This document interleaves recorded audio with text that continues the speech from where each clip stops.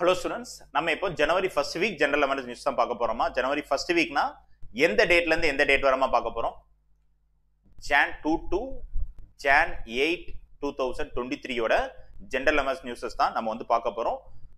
So இந்த video watch பண்ணி முடிச்சதுக்கு அப்புறம் ஓகேவா, general awareness news வீடியோ இந்த வீடியோ வாட்ச் பண்ணி முடிச்சதுக்கு அப்புறம் description boxல குயிஸுக்கான லிங்க் வந்து கொடுத்திருக்கேன். ஓகேவா, so it is a timer based quiz. so 30 minutes இந்த குவிஸை நீங்க வந்து கம்ப்ளீட் பண்ணனும்.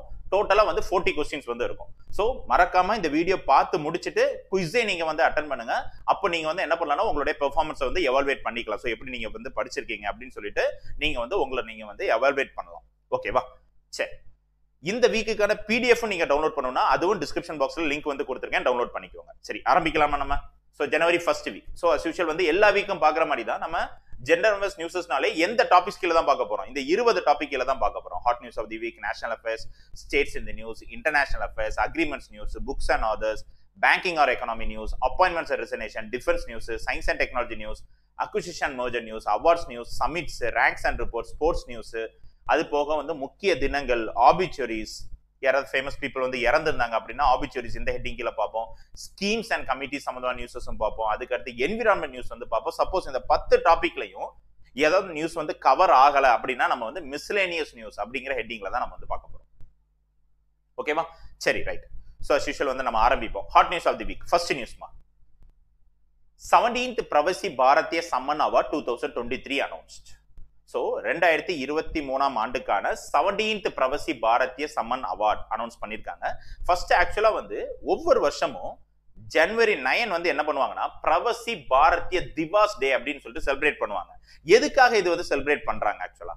ஏன்னா ஜனவரி 9 1915 அன்னைக்கு தான் மகாத்மா காந்திஜி வந்து என்ன ஆறாருன்னா இந்தியாவுக்கு வந்து ரிட்டர்ன் ஆறாரு. மகாத்மா காந்திஜி வந்து 1915ல இருந்ததா, ஜனவரி 9 1915க்கு அப்புறம் தான் இந்தியாவுக்கே ரிட்டர்ன் ஆறாரு. அதுக்கு முன்னாடி இந்தியாவுடைய ஃப்ரீடம் ஸ்ட்ரகிள்ல அவர் பார்ட்டிசிபேட் பண்ணவே இல்லை. பட் ஆனா அவர் சத்தியாகிரக மூவ்மெண்ட் இதெல்லாம் வந்து எங்க நடத்திட்டு இருந்தாருன்னா சவுத் ஆப்பிரிக்கால வந்து மகாத்மா காந்திஜி வந்து அங்க சத்தியாகிரக மூவ்மெண்ட் வந்து நடத்திட்டு இருந்தாரு. அங்க இருக்கக்கூடிய ரேசியல் டிஸ்கிரிமினேஷன் பிராக்டிஸ், கருப்பு வெள்ளையர்கள் அந்த டிஸ்கிரிமினேஷன் பிராக்டிஸ், அப்பர் தீடுன்னு சொல்லுவோம், கலரை பேஸ் பண்ணி இந்தியால எப்படி வந்து caste based discrimination இருக்கோ, எப்படி வந்து language based discrimination இருக்கோ, எப்படி religion based discrimination இருக்கோ, அதே மாதிரி தான் foreign countriesல பார்த்தா racial discrimination இருக்கும். கருப்பு வெள்ளை அப்படின்னு சொல்லிட்டு அங்க ஒரு discrimination வந்து இருக்கும். சோ அதுக்கு எகென்ஸ்டா தான், ஏன்னா ஃபாரின் கண்ட்ரீஸ்ல வந்து இந்தியன்ஸ் வந்து பிளாக்ஸா தான் பார்ப்பாங்க.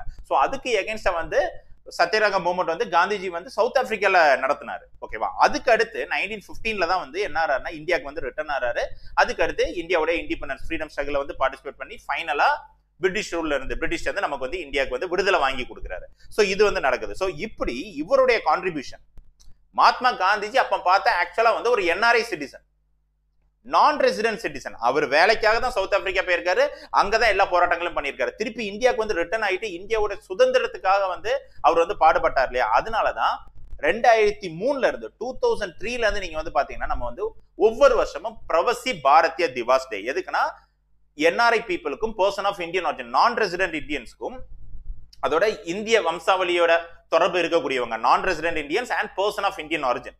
சோ இப்படி இருக்கக்கூடிய இந்தியன்ஸ் அவங்களுடைய அச்சீவ்மெண்ட்ஸ் எய்தர் வந்து இந்தியால பண்ணியிருந்தாலும் சரி, அதே டைமிங்ல அப்ராட்ல அவங்க ஃபாரின் கண்ட்ரீஸ்ல அவங்க அச்சீவ் பண்ணியிருந்தாலும் சரி, அவங்களுக்கு ஒரு ரெகக்னிஷன் கொடுக்கறது விதமா, ஒரு ஹானரிங் பண்றது விதமா ஒவ்வொரு வருஷமும் என்ன பண்ணுவோம்னா நம்ம வந்து 2003ல இருந்து இந்த அவார்டு வந்து கொடுத்துட்டு வராங்க. இந்தியன் கவர்மெண்ட் வந்து கொடுக்குறாங்க for those NRIs and person of Indian origin.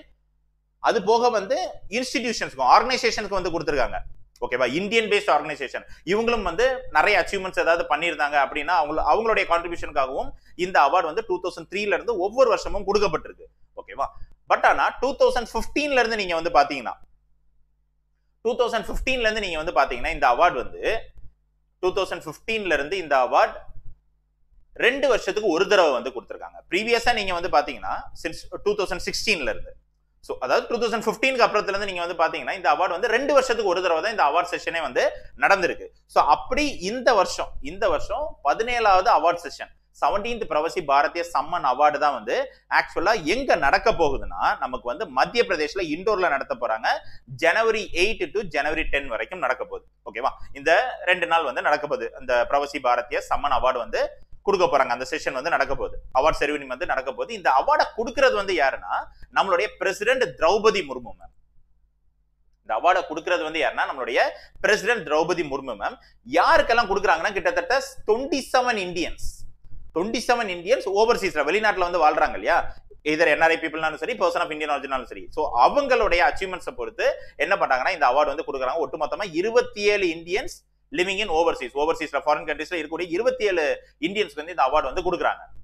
இந்த அவார்டு அந்த 27 இந்தியன்ஸை யார் சார் செலக்ட் பண்றா? செலக்ட் பண்ணக்கூடிய ஜூரி டீம் வந்து யாருன்னா, அந்த ஜூரி டீமை ஹெட் பண்றது வந்து நம்மளுடைய vice president Jagdeep Thangar sir. அது டைம்ல வைஸ் பிரசிடென்ட் வந்து யாருன்னா அந்த ஜூரி டீமுக்கு வந்து external affairs minister Jaishankar Prasad sir. So இவங்க 2 பேர் தான் வந்து ஆக்சுவலி இவங்க 2 பேர் தான் president vice president of the jury team. So அந்த ஜூரி டீம் யாருக்கு வந்து அவார்டு கொடுங்க, 27 பேர் யார் அப்படிங்கறத சூஸ் பண்றது இவங்க தான். ஓகேவா? வைஸ் பிரசிடென்ட்டும் நம்மளுடைய vice president Jagdeep Thangar sir, அது போக வந்து எக்ஸ்டர்னல் அஃபேர்ஸ் மினிஸ்டர் ஜெய்சங்கர், இவங்க தான் வந்து சேர்மன் அண்ட் வைஸ் சேர்மனா வந்து இருக்கிறாங்க. அதுக்கடுத்து வேறையும் நிறைய பீப்புள் வந்து ஜூரி டீம்ல வந்து இருக்கிறாங்க. ஸோ இவங்க தான் வந்து என்ன பண்றாங்கன்னா அவார்டு வந்து கொடுக்குறாங்க. 17வது அவார்ட் செஷன் வந்து இந்த தடவை மத்திய பிரதேஷ்ல இண்டோர்ல ஜனவரி 8ல இருந்து 10 வரைக்கும் நடக்க போகுது. ஓகேவா? So first Pravasi Bharatiya Diwas R NRI Indian day was celebrated on. So அதே மாதிரி சொன்ன மாதிரி தான். சோ ஜனவரி 9, 2003ல இருந்தே இந்த டேவும் வந்து செலிப்ரேட் பண்றாங்க. அதே டைமிங்ல அந்த வருஷம் வந்து அவார்டும் வந்து கொடுத்துட்டு வராங்க. ஓகேவா? இந்தியன்ஸ் இன் ஓவர்சீஸ்ல இருக்கக்கூடிய இந்தியன்ஸ்க்கு வந்து அவங்களுடைய அச்சீவ்மெண்ட்ஸ்க்காக இந்த அவார்டு வந்து கொடுக்கப்படுது. இதர் இந்தியன்ஸ் கொடுக்குறாங்க, ஆர்கனைசேஷனுக்கும் இந்தியன் பேஸ்ட் ஆர்கனைசேஷனுக்கும் இந்த அவார்டு வந்து கொடுக்குறாங்க. Okay right. சோ இந்த வருஷத்துக்கான தீம் வந்து என்னது? ஓகேவா? சோ தீம் வந்து என்னதுன்னா diaspora reliable partners for India's progress in Amrit call. So அதாவது டயஸ்போராங்கிறது வேற ஒன்றும் இல்லை, ஃபாரின் ஓவர்சீஸ்ல இருக்கக்கூடிய இந்தியன்ஸ் தான், NRI and person of Indian origin people. So இவங்க இந்தியாவுடைய டெவலப்மெண்ட்டுக்காக எந்த அளவுக்கு வந்து என்ன பண்றாங்கன்னா பார்ட்னர்ஷிப்பா கான்ட்ரிபியூட் பண்றாங்க, எந்த அளவுக்கு இந்தியன் டெவலப்மெண்ட்டுக்கும் அவங்க வந்து கான்ட்ரிபியூட் பண்றாங்க. சோ அதுதான் வந்து இந்த வருஷத்துக்கான தீமா வந்து கொடுத்திருக்காங்க இன் அம்ரித் கால். அம்ரித் கால்னா வேற ஒண்ணும் இல்லப்பா. ஆக்சுவலா வந்து லாஸ்ட் இயர் 2022ல நம்ம வந்து 75 இயர்ஸ் ஆஃப் இண்டிபெண்டன்ஸ் நம்ம வந்து செலிப்ரேட் பண்ணோம். சோ இந்தியாவுக்கு சுதந்திரம் அடைஞ்சு 75 ஆண்டுகள் வந்து நிறைவடையுது. ஓகேவா? 1947ல நமக்கு வந்து இண்டிபெண்டன்ஸ் கிடைச்சது. அதுக்கு அடுத்து 2022ல வந்து பாத்தீங்கன்னா கிட்டத்தட்ட 75 வருஷம் ஆச்சு. சோ இதை வந்து நம்ம லாஸ்ட் இயர் வந்து செலிப்ரேட் பண்ணோம். சோ இந்த வருஷமும் நம்ம வந்து என்ன பண்ணுவோம்னா இண்டிபெண்டன்ஸ் டே வந்து ஆகஸ்ட் 15 செலிப்ரேட் பண்ணுவோம். பட் இருந்தாலும் அவங்க வந்து என்ன சொல்றாங்கன்னா 75 வருஷம் நம்ம சுதந்திரம் அடைஞ்சு 75 வருஷம் ஆச்சு, இது ரைட் டைம். இங்க இந்தியாவுடைய டெவலப்மெண்ட்டுக்கு இந்தியன் ஆரிஜின் பீப்புளும், ஓகேவா, வெளிநாட்டுல இருக்கக்கூடிய இந்தியர்களும் நீங்க வந்து என்ன பண்ணுங்க, உங்களுடைய கான்ட்ரிபியூஷனும் ரொம்ப முக்கியம். ஏன்னா இதுதான் அதுக்கான right time, the best and most auspicious time இப்பதான் பிகின் ஆயிருக்கு அப்படின்னு சொல்றது. ஏன்னா அம்ரித் காலங்கிற அந்த வேர்டே வந்து ஒரு வேதிக் வேர்டு தான். ஸோ அது என்ன, ஒரு நல்ல நேரம் வந்து வருது, நமக்கு நல்ல நேரம் வந்து ஆரம்பிச்சிருக்கு. ஸோ ஃபாரின்ல இருக்கக்கூடிய இந்தியன்ஸும் வந்து என்ன பண்ணுங்க, இந்தியாவுடைய டெவலப்மெண்ட்டுக்கு வந்து கான்ட்ரிபியூட் பண்றதுக்கான நல்ல நேரம் வந்து அமைஞ்சிருக்கு அப்படின்னு சொல்லிட்டு தான் வந்து என்ன பண்றாங்கன்னா இந்த வருஷத்துக்கான தீமாவும் வைக்கிறாங்க. Diaspora reliable partners for India's progress இன் அம்ரித் கால் அப்படிங்கிறதா இந்த வருஷத்துக்கான தீமாவும் இருக்கு. ஸோ ஒட்டுமொத்தமா வந்து 27 பேருக்கு இந்த அவார்டு வந்து கொடுத்துருக்காங்க. ஓகேவா? அதுல முக்கியமான 2 பேர் மட்டும் நான் சொல்றேன். கயானா கண்ட்ரியோடைய பிரசிடென்ட் வந்து யாருன்னா அவர் வந்து ஒரு இந்திய வம்சாவளி தான். ஓகேவா? யாருன்னா முகமது இர்ஃபான் அலி. ஸோ அவருக்கும் இந்த அவார்டு வந்து கொடுத்துருக்காங்க. அதுக்கடுத்து ஸ்ரீலங்கால இருக்கக்கூடிய சிவகுமார் நடேசன். ஸோ இவரும் வந்து ஒரு பர்சன் ஆஃப் இந்தியன் ஆரிஜின் தான். நம்ம பிக்சர் வந்து காமிச்சிருப்போம் இல்லையா, இவர் தான் சிவகுமார் நடேசன் சார். ஸோ இவர் ஆக்சுவலா வந்து ஸ்ரீலங்கால வந்து ஒரு டெய்லி நியூஸ் பேப்பர் வந்து ரன் பண்றாரு. ஸோ வீரகேசரி அப்படிங்கிற ஒரு நியூஸ் பேப்பர் வந்து ரன் பண்றாரு. ஸோ அதனாலதான் அவருக்கும் வந்து என்ன பண்றாங்கன்னா அவார்டு வந்து கொடுக்குறாங்க. ஸோ ஒட்டுமொத்தமா 27 இந்தியன்ஸ் இன் ஓவர்சீஸ். ஸோ வெளிநாட்டில் இருக்கக்கூடிய 27 இந்தியர்களுக்கு இந்த அவார்டு வந்து கொடுக்கப்படுது அவங்களுடைய அச்சீவ்மெண்ட்ஸ்க்காக. ஓகேவா? வேரியஸ் ஃபீல்ட்ஸ் அதுல வந்து அவங்களுக்கு வந்து கொடுத்துருக்காங்க. ஸோ அதுதான் இந்த நியூஸ்ல வந்து சொல்லியிருக்காங்க. ஓகே ரைட்டுமா. அதுக்கு அடுத்த நேஷனல் அவார்டு தேசிய செய்திகள் தான். 2வது news, smart program to boost scientific research in health care through Ayurveda colleges and hospitals. So ஆக்சுவலா வந்து நம்மளுடைய national commission for Indian system of medicine and central council of research in ayurvedic science and ministry of AYUSH. So நம்ம அரசாங்கமும் national commission for Indian system of மெடிசனும் அது போக central council of research in ayurvedic sciences, இந்த 3 இன்ஸ்டிடியூஷனை சேர்ந்து ministry of AYUSH இவங்கெல்லாம் சேர்ந்து வந்து என்ன பண்ணாங்கன்னா ஸ்மார்ட் அப்படின்னு சொல்லிட்டு ஒரு ப்ரோக்ராம் வந்து ஆரம்பிக்கிறாங்க. ஸ்மார்ட்டுக்கு ஃபுல் ஃபார்ம் வந்து என்னன்னா scope for main streaming Ayurveda research and teaching professionals. அதாவது ஹெல்த் கேர் சம்பந்தமான ட்ரீட்மெண்ட்ஸ், ஹெல்த் கேர் சம்பந்தமான கண்டுபிடிப்புகளுக்கு ஆயுர்வேதிக் காலேஜஸ் அண்ட் ஹாஸ்பிட்டல்ஸ்லையும் ரிசர்ச் வந்து கொண்டு வரணும், அதையும் வந்து நம்ம வந்து மேம்படுத்தணும்னு சொல்லிட்டு தான் இந்த ப்ரோக்ராம் வந்து லான்ச் பண்ணியிருக்காங்க. அந்த ப்ரோக்ராமோட நேம் தான் smart program. So the program aim to boost scientific research in priority healthcare research areas through Ayurvedic colleges and hospital. Ayurvedic college and hospital scientific research வந்து healthcare related வந்து செய்யப்படணும். அதுக்காக என்ன பண்றாங்கன்னா இப்படி ஒரு இனிஷியேட்டிவ் வந்து நம்மளுடைய கவர்மெண்ட் வந்து லான்ச் பண்றாங்க. அதுதான் ஸ்மார்ட் ப்ரோக்ராம் அப்படிங்கிற ப்ரோக்ராம் வந்து லான்ச் பண்றாங்க. ஓகேவா? சரி, அதுக்கு அடுத்து third நியூஸ்மா. Government of India is proposing the ban on promotion of online betting on the social media. So Government of India வந்து என்ன பண்றாங்கன்னா சோசியல் மீடியால இப்ப நிறைய ஆன்லைன் கேம்ஸ் வந்து இருக்கு. இங்க வந்து என்னன்னா ஆன்லைன் பெட்டிங்கை வந்து என்ன பண்றாங்கன்னா பேன் பண்றாங்க. ஆன்லைன் கேம்ஸை இன்னும் பேன் பண்ணல. பட் ஆனா ஆன்லைன், ஏன்னா ஆன்லைன் கேம்ஸை என்ன சொல்றாங்கன்னா இது ஒரு ஸ்கில் பேஸ்ட் கேம் தான். இன்னைக்கு ரம்மி கேம் இதெல்லாம் ஒரு ஸ்கில் பேஸ்ட் கேம் தான். பட் ஆனா நீங்க வந்து அந்த ஆன்லைன் கேமிங்ல பெட்டிங் பண்ணக்கூடாது. இப்ப சப்போஸ் வந்து இந்தியா பாகிஸ்தான் மேட்ச் வந்து நடந்துட்டு இருக்கு. சோ இப்படி ஒரு கேம் வந்து யார் வின் பண்ணுவாங்க அப்படின்னு சொல்லிட்டு பெட்டிங் நடக்கிற மாதிரி இருந்துச்சுன்னா அது எல்லாமே வந்து என்ன பண்றாங்கன்னா நம்ம கவர்மெண்ட் வந்து பேன் பண்ண போறாங்க. So the promotion of online bedding வந்து என்ன பண்ணக்கூடாதுன்னா சோஷியல் மீடியால பண்ணக்கூடாது. ஸோ அதை வந்து கவர்மெண்ட் வந்து பேன் பண்றாங்க. இது ஆக்சுவலா வந்து இந்த ரூல்ஸ் ஆக்சுவலா இப்போ இந்த வருஷம் வந்து என்னன்னா இன்ஃபர்மேஷன் டெக்னாலஜி ரூல்ஸ் 2021 வந்து ஐடி ஆக்ட் 2000 படி வந்து என்ன பண்ணிருந்தாங்கன்னா இன்ஃபர்மேஷன் டெக்னாலஜி ரூல்ஸ் வந்து கொண்டு வந்திருந்தாங்க. இப்போ அந்த ரூல்ஸை வந்து இந்த வருஷம் 2023 வந்து என்ன பண்றாங்க ரிவிஷன் பண்றாங்க. ஸோ அந்த ரூல்ஸை வந்து ரிவிஷன் பண்ணி தான் என்ன பண்றாங்கன்னா இப்படி வந்து இந்தியாவில் வந்து ஆன்லைன் கேம்ஸ்னால நிறைய பேர் வந்து என்ன பண்றாங்கன்னா பாதிக்கப்படுறாங்க. நிறைய பேர் அதுக்கு அடிக்ட் ஆகி நிறைய பேர் சூசைடு மாறாங்க. ஸோ அதுல வந்து இந்த ஆன்லைன் கேம்ஸே ஒரு ஸ்கில் பேஸ்ட் கேம் தான். பட் அதுல பெட்டிங் நடக்குது. அந்த பெட்டிங் வந்து நடக்கக்கூடாது. அந்த பெட்டிங்கை வந்து தடை செய்யணும்னு சொல்லிட்டு இப்போ இந்த ரூல்ஸ்ல வந்து ரிவிஷன் பண்ணி இந்த ரூல்ஸ்ல வந்து இன்க்ளூட் பண்ணிருக்காங்க. நம்மளுடைய கவர்மெண்ட் வந்து கொண்டு வந்திருக்காங்க. சரியா? ஸோ இந்த draft change of ID rules அப்படி வந்து ஐடி ரூல்ஸ் 2021 வந்து கொஞ்சம் சேஞ்ச் பண்ணிருக்காங்க, அமெண்ட் பண்ணிருக்காங்க. அமெண்ட் பண்ணி வந்து என்ன சொல்றாங்கன்னா நம்ம கவர்மெண்ட் வந்து செல்ஃப் ரெகுலேட்டரி ஆர்கனைசேஷன், ஸோ இது எல்லாத்தையுமே ரெகுலேட் பண்றதுக்காக ஒரு ஆர்கனைசேஷன் நாங்கள் வந்து கொண்டு வர போறோம். அதே டைமிங்ல ஆன்லைன் பெட்டிங் வந்து பெர்மிட் பண்ண மாட்டோம். ஸோ அப்படிங்கறத வந்து தெளிவாகவே சொல்றாங்க. ஏன்னா நிறைய பேர் கேமுக்கு அடிக்ஷன் ஆகி அவங்களுடைய காசை இழந்திருக்காங்க. அவங்களுடைய ஐடென்டிட்டி, அவங்களுடைய டேட்டாஸ், பர்சனல் டீடைல்ஸ் எல்லாம் அவங்க வந்து என்ன பண்ணிருக்காங்கன்னா இழந்திருக்காங்க. ஸோ இதனால இந்த ஆன்லைன் கேமிங்ல, அதாவது சோசியல் மீடியால இருக்கக்கூடிய ஆன்லைன் கேம்ஸ்ல ஆன்லைன் பெட்டிங் இருக்கக்கூடாது, பெட்டிங் நடக்கக்கூடாது. ஸோ அதை வந்து பேன் பண்றோம் அப்படிங்கறத சொல்லியிருக்காங்களே தவிர ஆன்லைன் கேம்ஸை பேன் பண்ணல. ஏன்னா ஆன்லைன் கேம்ஸையே கவர்மெண்ட் வந்து என்ன சொல்றாங்க, எங்க சுப்ரீம் கோர்ட்டும் என்ன சொல்றாங்கன்னா ஆன்லைன் கேம்ஸ் வந்து ஒரு ஸ்கில் பேஸ்டு தான் அப்படிங்கன்னு சொல்றாங்க. பட் ஆனால் அங்க வந்து என்ன பண்ணக்கூடாது, பெட்டிங் வந்து நடக்கக்கூடாது. ஸோ அதுதான் வந்து இங்க வந்து கவர்மெண்ட் வந்து அவங்களுடைய ரூல்ஸ்ல வந்து அதை வந்து ரிவிஷன் பண்றாங்க. சரியா? ஓகே, அடுத்து fourth நியூஸ்மா. Supreme Court upheld the Modi government's 2016 decision to demonetization. So Supreme Court வந்து என்ன பண்றாங்கன்னா 2016ல நம்மளுடைய மோடி கவர்மெண்ட் வந்து 500,000 ரூபாய் வந்து என்ன பண்றாங்கன்னா பேன் பண்றாங்க. ஓகேவா? இனிமேல் அந்த நோட்டுகள் வந்து செல்லாது அப்படின்னு சொல்லிட்டு பேன் பண்றாங்க.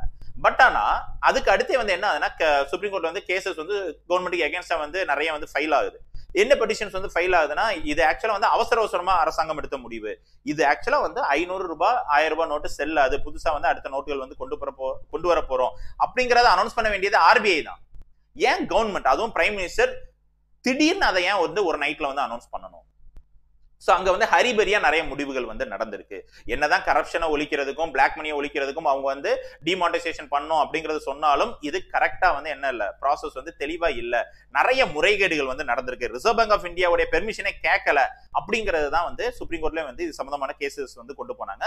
பட் ஆனா இப்போ வந்து சுப்ரீம் கோர்ட் வந்து என்ன சொல்றாங்கன்னா ஆர்பிஐ கிட்ட கன்சல்ட் பண்ணி தான் நம்மளுடைய கவர்மெண்ட் வந்து என்ன பண்ணாங்கன்னா 500,000 செல்லாது அப்படிங்கறத வந்து சொல்லியிருக்காங்க. சோ அதனால எந்த முறைகேடும் நடக்கல அப்படின்னு சொல்லிட்டு என்ன பண்றாங்கன்னா சுப்ரீம் கோர்ட் வந்து ஜட்மெண்ட் வந்து கொடுக்குறாங்க. சோ அதனால 500,000 கவர்மெண்ட் பேன் பண்ண அந்த டிமானிட்டைசேஷன் ப்ராசஸ் வந்து செல்லும். அதுல எந்த ஒரு ஃபிளாவும் நடக்கல, எந்த ஒரு தப்பும் நடக்கல. சோ அதனால 500,000 செல்லாது அப்படிங்கிற சொல்ற அந்த இதை வந்து என்னால ரிவர்ஸ் பண்ண முடியாது. ஓகேவா? அந்த பேனிங் வந்து பேண்ட் தான். அஸ் யூசுவல் கவர்மெண்ட் கரெக்டா தான் முடிவு பண்ணிருக்காங்க. ஆர்பிஐ கூட கன்சல்ட் பண்ணி தான் முடிவு பண்ணிருக்காங்க. கவர்மெண்ட் எடுத்த டிசிஷன் வந்து கரெக்ட் தான். அதுல எந்த ஒரு முறைகேடும் நடக்கல அப்படிங்கறத வந்து சுப்ரீம் கோர்ட் வந்து சொல்றாங்க. சரியா? அடுத்து 5th நியூஸ்மா. Prime minister Narendra Modi to launch the world's longest river cruise Ganga Vilas. ஆக்சுவலா கங்கை ஆற்றுல உலகத்திலே மிகப்பெரிய கப்பல் வந்து என்ன பண்றாங்கன்னா ஒரு ரிவர்ல ஆறுல பயணம் பண்றது இவ்வளவு பெரிய கப்பல் வந்து இது வரைக்கும் எந்த கண்ட்ரியில லான்ச் பண்ணல. சோ இதுதான் வேர்ல்ட்ஸ் லாங்கஸ்ட் ரிவர் க்ரூஸ் வந்து என்னதுன்னா இந்தியால தான் லான்ச் பண்ணிருக்காங்க. அதுவும் எந்த ரிவர்லனா கங்கா ரிவர்ல. அந்த ஷிப்போட நேம் வந்து என்னன்னா கங்கா விலாஸ். இதுதான் அந்த ஷிப்போட name.